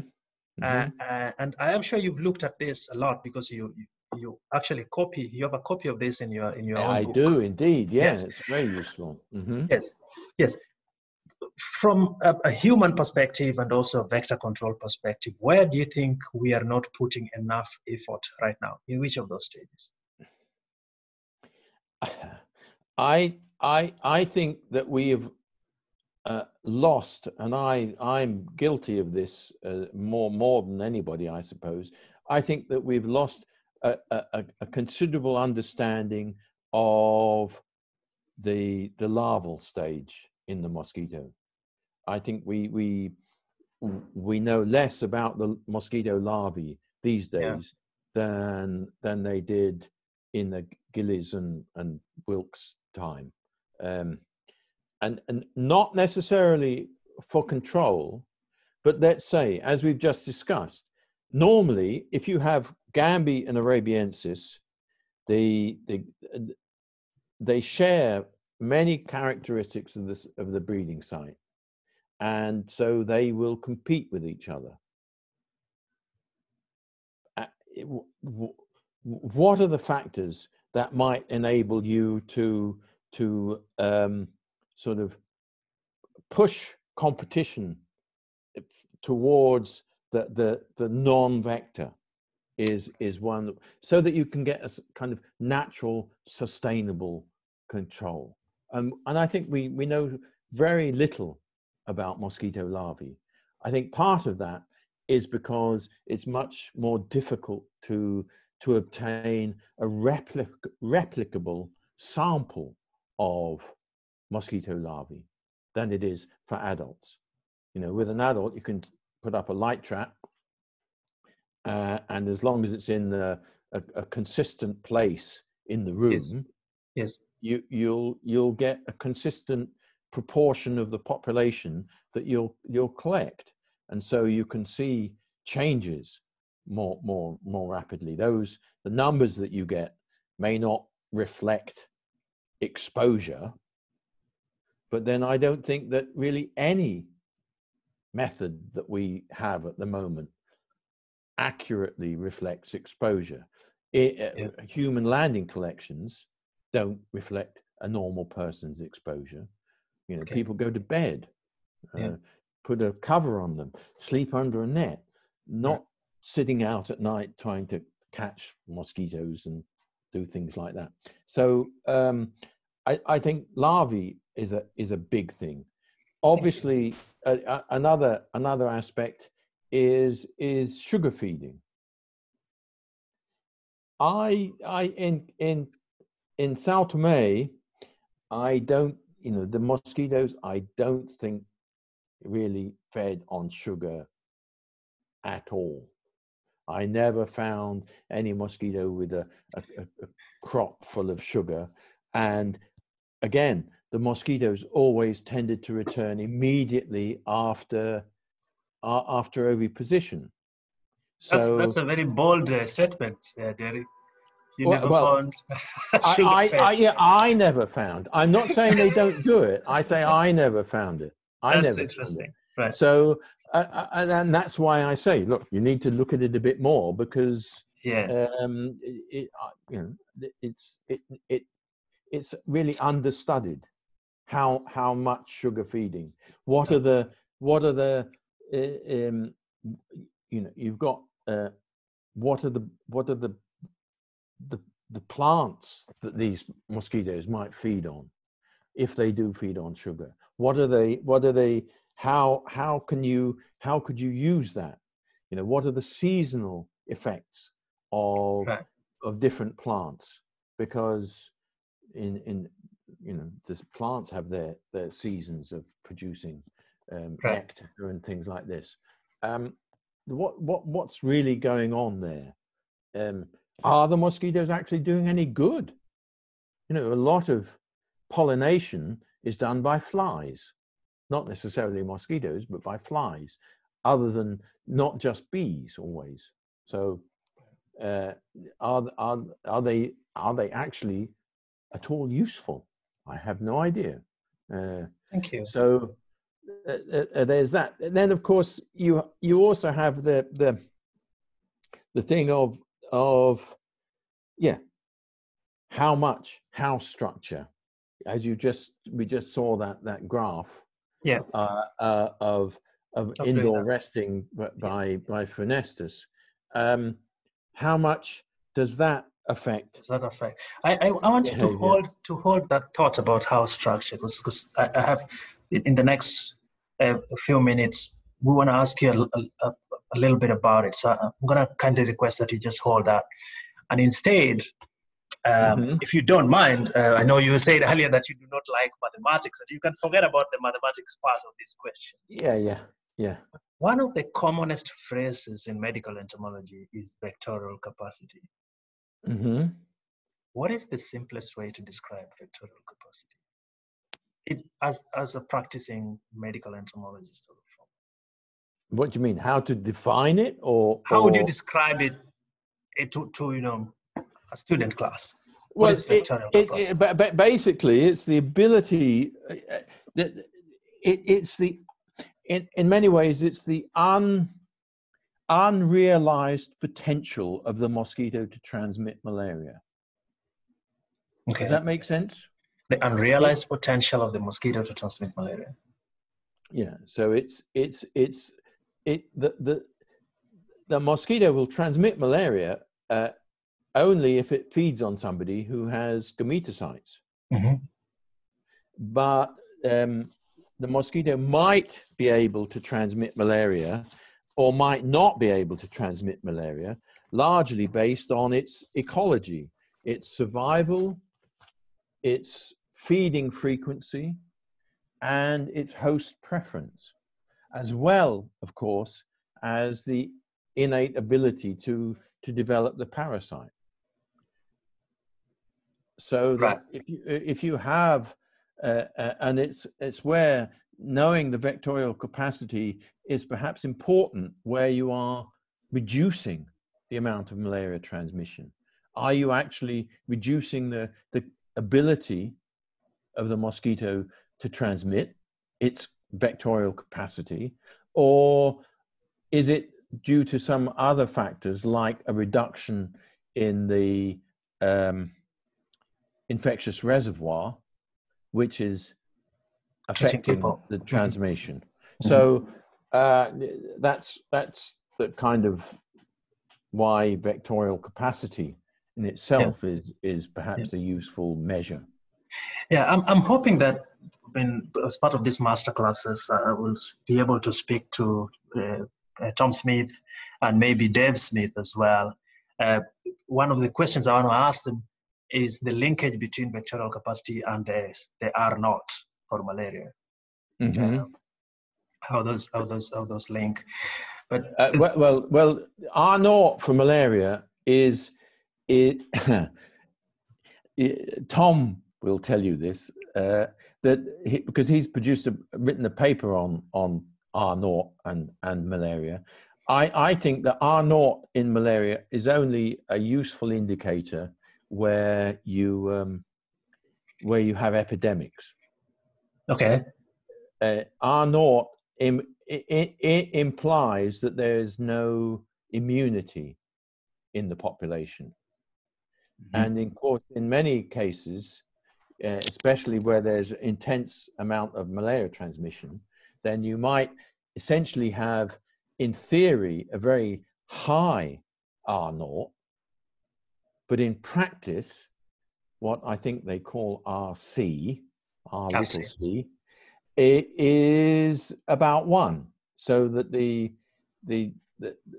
likelihood of transmission of an infective bite is much lower than the essential R naught, because the mosquito is feeding on somebody who is already immune, right? And so that will not result in transmission. But in an epidemic situation, you have people who are not immune, and then every infectious bite gives rise to an infection in the human host. I'm sure Tom will tell you about that if he manages. It's a concept we want to understand more about, because I think it's a very important one also for the control. But I like the description you provided earlier, which is how do we reduce the ability of the mosquito to transmit malaria, and then the idea that the R naught might be more applicable for the case of epidemics, and that we must be focusing on the RC. And again, I'm gonna ask if we have specialists on the line who want to clarify this. I'm not sure, for example, if Samson is on the line, you could just send a text message there to help us clarify as we move on with the discussion. Derek, I've asked you this already before. In your opinion, you've asked partially, but as a young researcher, I'm not young anymore, but as researchers working in 2020s and above, what do you think we should be focusing more on going forward? Key research questions. Well, I say you asked me this in a way about I did. The question about should we be looking at the ecology of larvae. Right. Again, in some ways, the malaria is a nexus of, it's a web, and humans are an important part of that web. And so I sort of think that it would be really very useful if the people who actually get the disease and who are exposed to mosquitoes can be a lot more involved in trying to tackle some of the problems that they face, and so there's not, let's say, one overarching research question, I don't think. Yeah. But you know, I tend to think of my approach is very much, you know, let's say you show me a slide there of these houses by the river. Well, the first thing that I would do is not say, oh well, I've got a research question. I would want to see what their exposure is and what they do about it. Yeah. I say how to get communities involved in not just control, but also research and understanding of disease would be, and of entomology is like perhaps a little holy grail or what have you, that I'm let's say, I think that using mobile phones, smartphones, as a research tool is important, because anybody can use them. Right. And so in Europe, you have a situation where somebody can have a mosquito either on the wall of their house or that lands on them and tries to feed on them, and they can take a picture of that mosquito and send it off, and that mosquito can be identified. And they also send their geographical reference, of course, when they with their phone. So let's say one of the potential problems of that may face the African subcontinent is Anopheles stevens eye. Yeah. And this is a mosquito that will be very difficult to monitor, very difficult to, you know, you have to do a lot of searching of negative results. You have Right. to, you can't wait until you find it. You have to be looking for it before you find it. Derek, you worked in Eritrea a lot, in the Horn of Africa. Should we worry about Anopheles stevens eye? Well, I mean, it's there in Djibouti, it's there in Sudan. It's not been reported, and I didn't see it in Eritrea. And I suspect that Eritrea might avoid getting stevens eye, because the only town that might possibly have it is a long way from anywhere. That's Massawa. And they don't have, you know, they don't have very much communication. There's not much communication between Sudan and Eritrea, or Djibouti and Eritrea. They're almost, you know, at war with each other. So they may not get it, but it really depends on looking at kind of things like trade routes and things like this, that to see, oh, ships from Djibouti go down to Dar es Salaam, let's say, to drop off or pick up stuff. But if they go down to drop things off, then at one time you're likely to get stevens eye invading Dar es Salaam. Well, that's that could be a very serious problem, because they're so much more difficult to control. You can't. They spread like Aedes is much more difficult to control than Anopheles. On the slide there, you have Anopheles stephensi. I was going to ask you this question actually, so it's good that you answered it. Yeah, We should be looking. We should be doing some.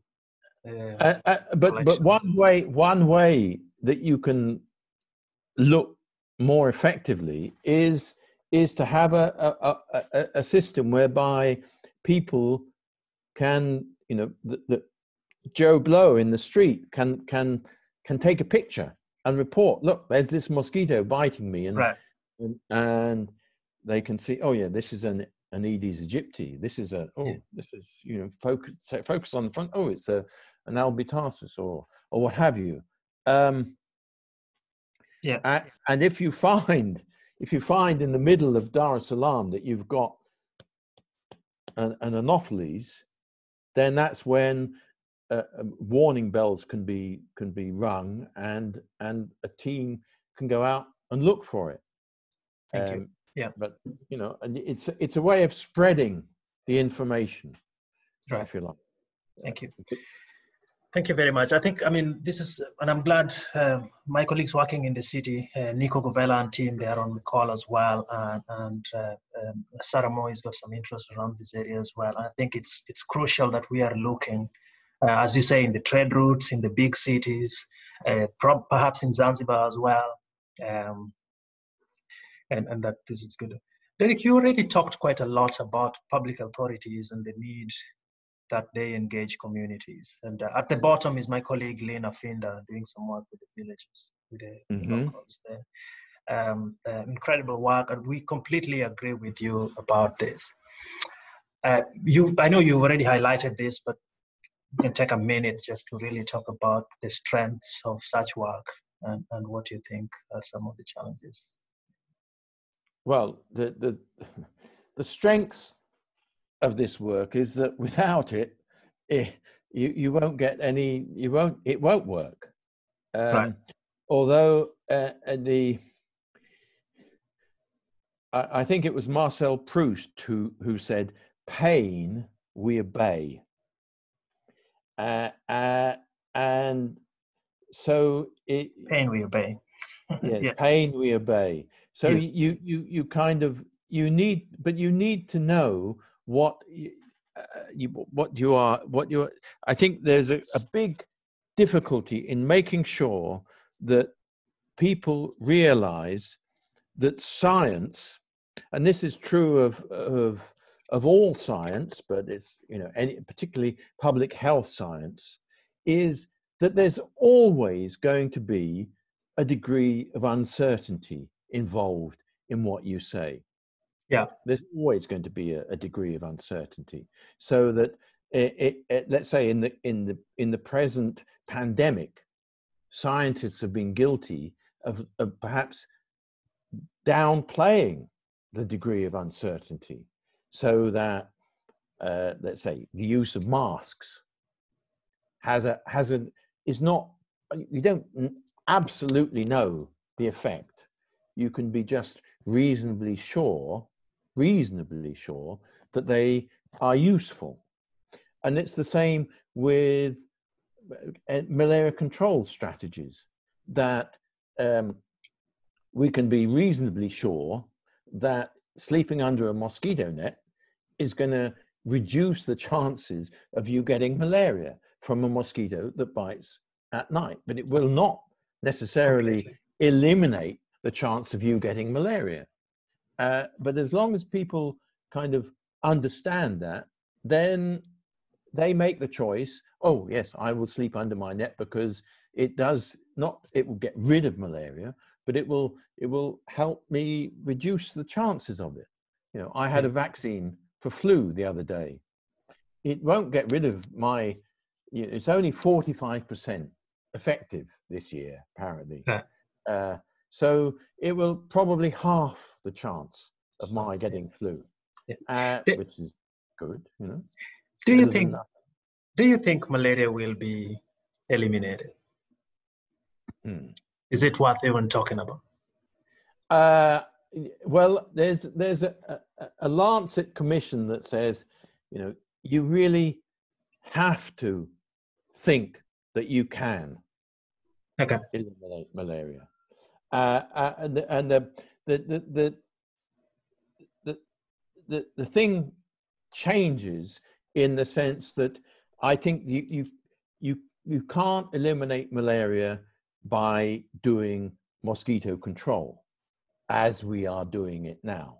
You can control malaria that way, but I like to think of it as malaria control is like picking up the rubbish.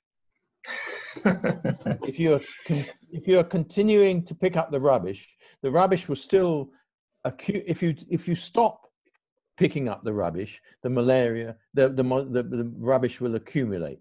But you keep it, and then once you get down to a lower level of transmission, then your malaria control agency and the people responsible for it become much more like firemen going to put out fires, so that you need, you know, your focus becomes, where are the foci of malaria? What is a hot spot of transmission?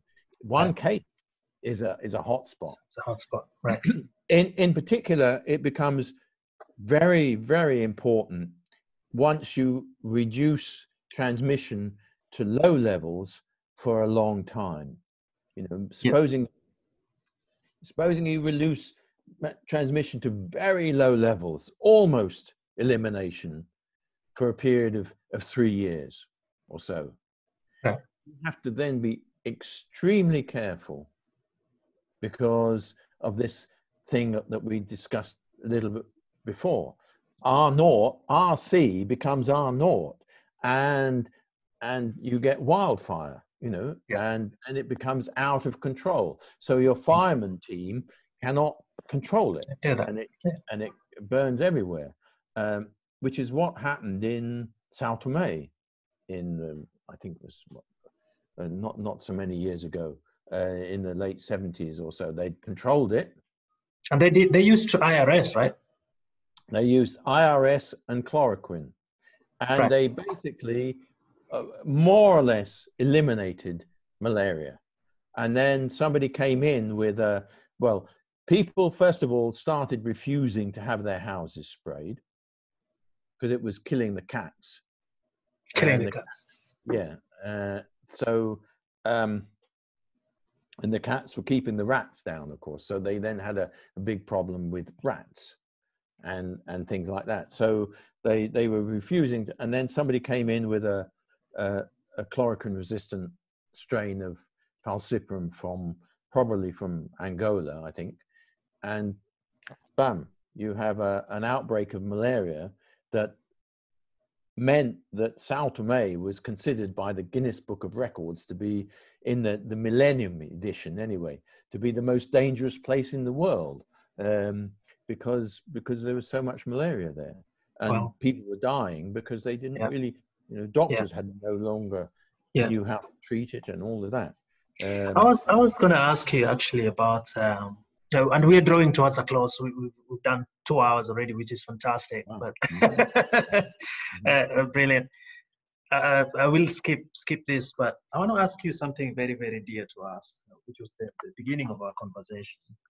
Derek, do you worry about the loss of professional medical entomologists? Oh, you've got loads of really good professional medical entomologists in Ifakara, haven't you? in Ifakara, yes. Yeah. I think Ifakara is a shining light. Thank you. Thanks for that kind words. I think that, yes, I think what is perhaps happening and is that there is the likelihood of a transition from the standard and medical entomological techniques to more laboratory-based ones, which may be valid, but which obviously require kind of field-based validation. Mm-hmm. And you know, it's a window of opportunity that may well be being lost, because there's you know, a few, many of them are old people who worked from Europe or the States in Africa or Brazil or and who, like, you know, the number of people that I've trained, it is really quite small. It's not sufficient, I don't think. And so, yeah, I think there is a loss there that needs kind of a little bit, but maybe not forever. You know, it may not be something that is required for the next 100 years, but over the next 5-10 years, something needs to improve, perhaps. You know, I mean, it's ridiculous that there aren't more people who can just sit down and dissect a mosquito, let's say, which is, you know, Thanks. Yeah. What were the highlights of my career in Asia? Eating durian, maybe. Yeah, we have durian in Zanzibar as well. It smells quite nice. Oh, yeah. Well, it doesn't smell nice. It's like a good cheese. Like a good cheese. You have to eat a nice durian, and it's very nice. Yeah. Well, I you know, in Cambodia, I found it very hard to work in Cambodia. I think that in Cambodia, the Cambodians are committing suicide, and I think that they are destroying their environment as fast as they possibly can, and by doing so, it's deforestation, right? Deforestation, yeah. So I lived in the woods and in the village in Mondulkiri, one of the places where there is still forest, and you know, the only thing you could hear every day was a chainsaw. Wow. And the only thing you could see, and at night you'd see, one night you have the policemen come by and stay in the village, and they'd all sit and drink, and then the next night, you know, a convoy of motorbikes carrying out huge logs, sawn logs, would go through the village, because the policeman had got his little bit of baksheesh. So that was that. I don't think that we really solved any problems in Cambodia. We did the idea was to try and to work out ways to prevent people who might be going into the forest to reduce the likelihood of their getting malaria, because Anopheles dirus is the vector, and it's very much a forest-based mosquito. Yeah, we have another question that my colleagues had asked me to put to you is in relation to the climate change and human activities. So it's something that I'm going to ask you as a last minute, Derek, if you don't mind. Okay. But first, I want us to close by this deep entomology section by just using this picture from the Kilombero. And you mentioned it earlier as well. And I guess the question here is, you know, we have bed nets, yes. We can do spraying. We can do lots of other things. When you see housing structures such as this, what do you think needs to be done for disease control? Well, and is it even worth going forward to that? I look at this house and I think, well, this house is actually not too bad. Mm-hmm. It's got a decent door, it looks like, because it's got a proper door frame. Because in Mozambique, one of the difficulties was that you could try and prevent mosquitoes coming in through the gable ends by using old mosquito nets. So, of course, one of the things, and coming back to the question about involving communities, is if they've got an old mosquito net, they might use it for their keeping their chickens or protecting their plants. But the first thing they could do is to cover the eave gap with the net, which is very easy to do. Tear it up into strips, and that reduces house entry rates quite considerably. We did some of that work in Mozambique, made a big difference. But in Mozambique, the difficulty was that the doors were all awful. They were badly fitting. So it's a little bit like if you have a bag and you blow it up, and so you've got all this host odor in the bag, and then you've got a tiny gap. Yes. Then the mosquitoes will come to it and will find it and will get in that way. But this house, I mean, you see, you have a kitchen here. I presume that's a kitchen. To the left.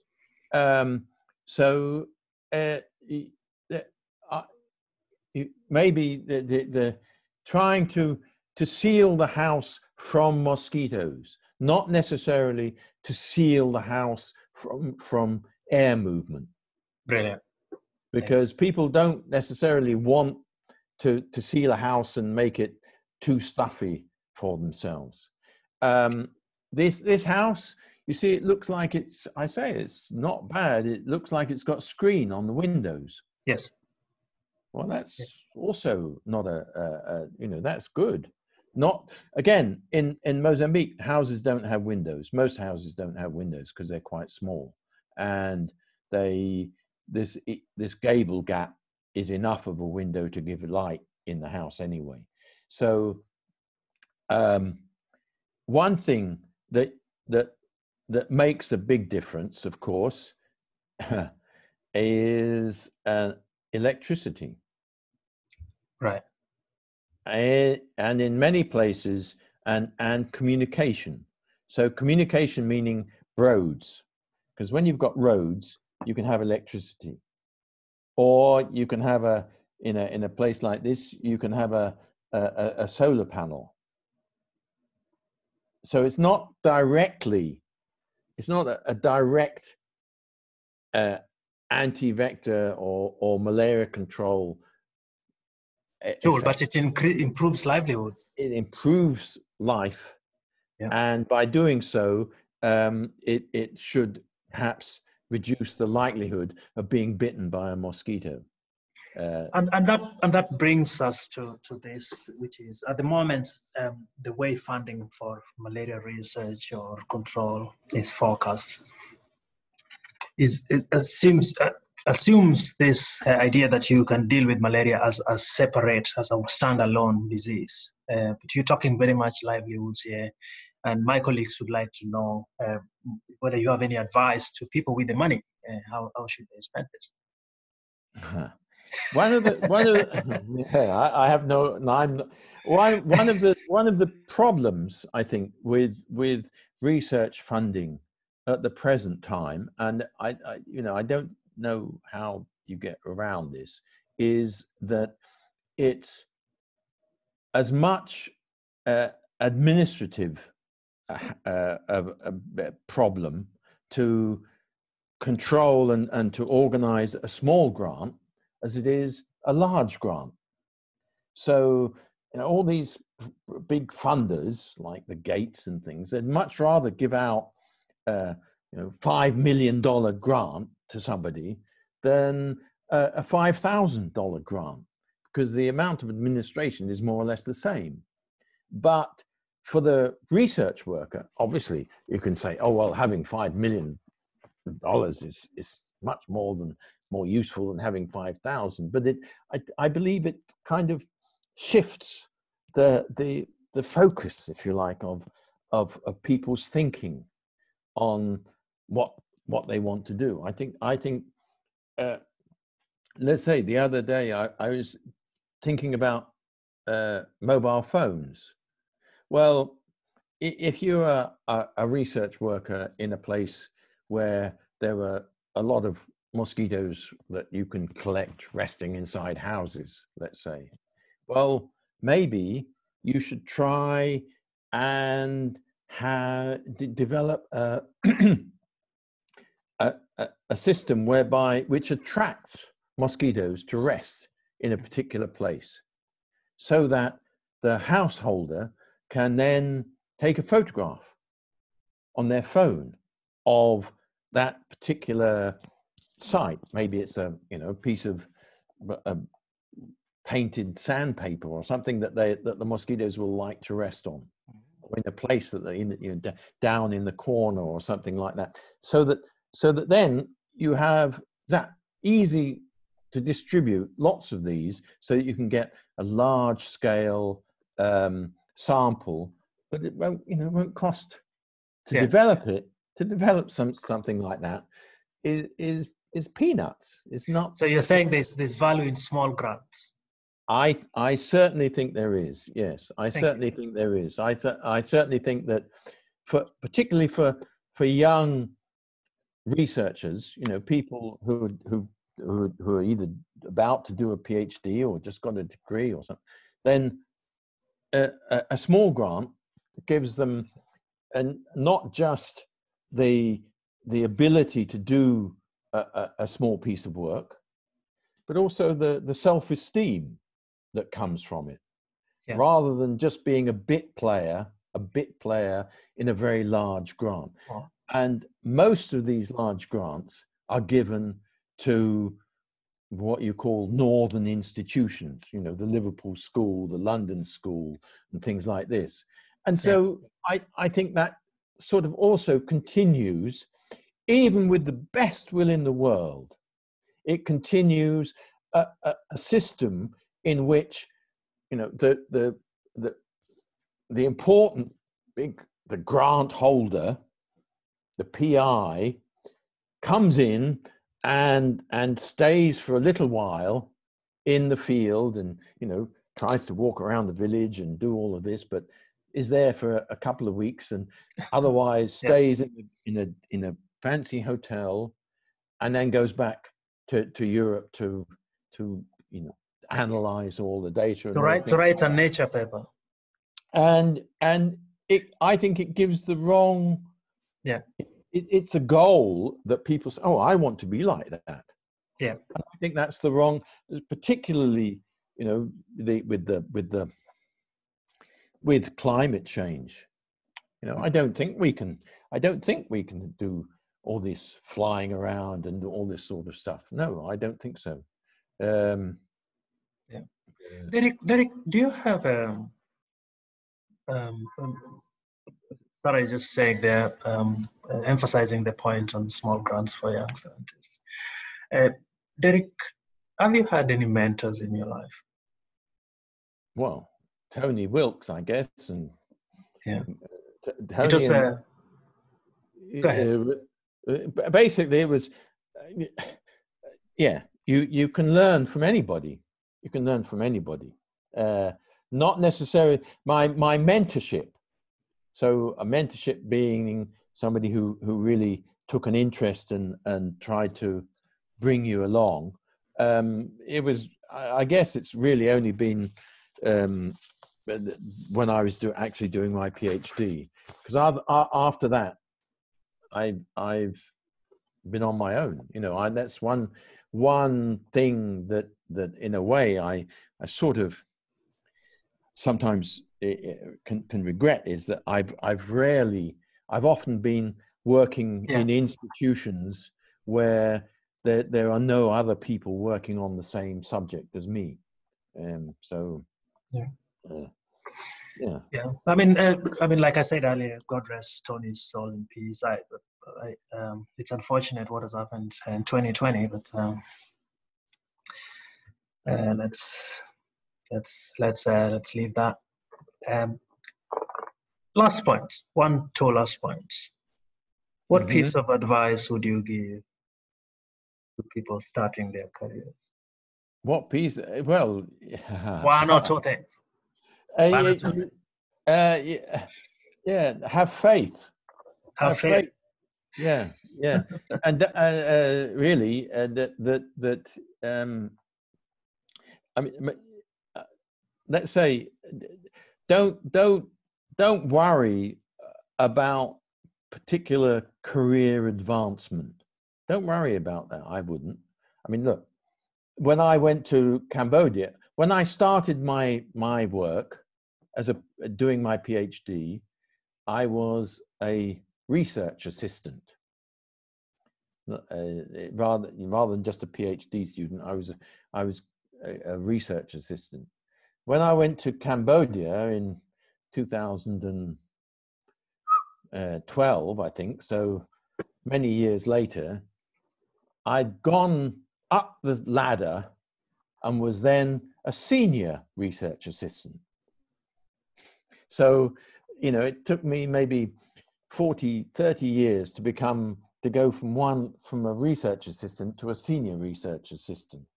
But, you know, had a few.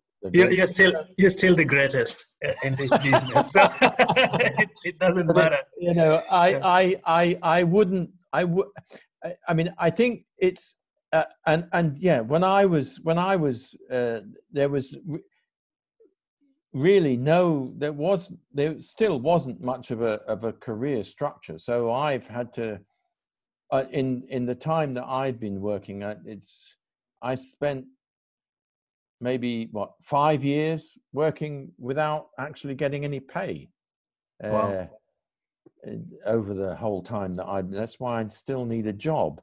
It wasn't easy. And I almost gave up at one point after 2 and a bit years of not having a job as an entomologist. Wow. But so you have to have faith, and I mean, I think that science is not really a career or a job. I think it's more of a vocation. Yeah. I think you're looking for the truth. And that's what one searches for it. But have faith. Yeah. Have faith. Yeah. Don't give up. Yeah. Derek, it's been incredible having this conversation with you. We are super grateful. My pleasure. I hope it's been. It's been I don't know about my colleagues, but I mean, I will unmute a few people if they want to just, you know, you can unmute yourself and just say something if you think so, or write a chat message for Derek. But personally, I found this incredibly useful. Thank you so much, Derek. Do you have any particular thing you want to say at the end, or Well, here's to 2021, I think. Yeah. Yes. I personally am. I see certainly in Mozambique, I see it that we really cannot take the foot off the gas in relation to trying to alleviate climate change. I'm very, very worried about that. Climate change and loss of biodiversity, basically. It's like when I was working in Ifakara, and I would take people I'd been there for a couple of years, and on the way to Ideti and past Ideti, there was a lot of charcoal being made. And you could see the loss of trees as a result of the charcoal being made. And I remember people coming with me and saying, "Oh, this is wonderful. This is really beautiful," on the way there.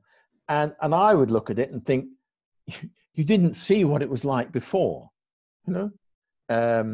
In the same way, in the Quilombeiro, the last time I was there and I went downstream in a canoe with my friends Comba and Joseph, the only animal The only animal that we saw were cows, whereas previously we'd seen sheshe,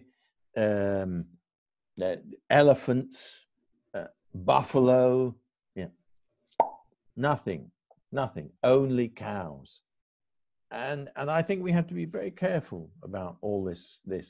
It goes, you know, Joni Mitchell sings, "Don't it always seem to go when you don't know what you've got till it's gone." Yeah. I worry. I worry. And we should worry too, Derek. We should worry too. I'm glad you brought that back up, the climate change issue. And actually, it aligns very well with some of the comments you were making about how to sustainably control malaria. It shouldn't always be about killing something, but at the same time, I think taking care of the environment, the animals, the water systems, Sure. should be part of the package. Thank you so much. My pleasure. My pleasure. We're going to say thank you, and you probably noticed that the conversation was being recorded, so I will try and share with you a copy of this. Again, I just want to say a big thank you, and as you can see from the notes from my colleagues, lots of great messages for you, and from me as well. It's been a lovely conversation, and I just want to, again, if you have any suggestion on who I can talk to on this kind of subject, it's something that we want to keep discussing more because we think it's very important. This afternoon, we are going to have a talk from one of my colleagues on Aedes aegypti control in Tanzania. And it helps us a lot that we are able to speak to persons like you to get this experience. So again, from me, Derek, thank you so much. And I do hope that you're staying safe from the coronavirus. I am indeed. Yeah. Hopefully you're able to get back to Ifakara, and we can look for some dwarf ovarials. Yeah, why not? Yes. Okay. Very good. Okay. Bye. Thank you so much. My pleasure. We'll exchange by email. I'll send you. And okay. Right. Okay.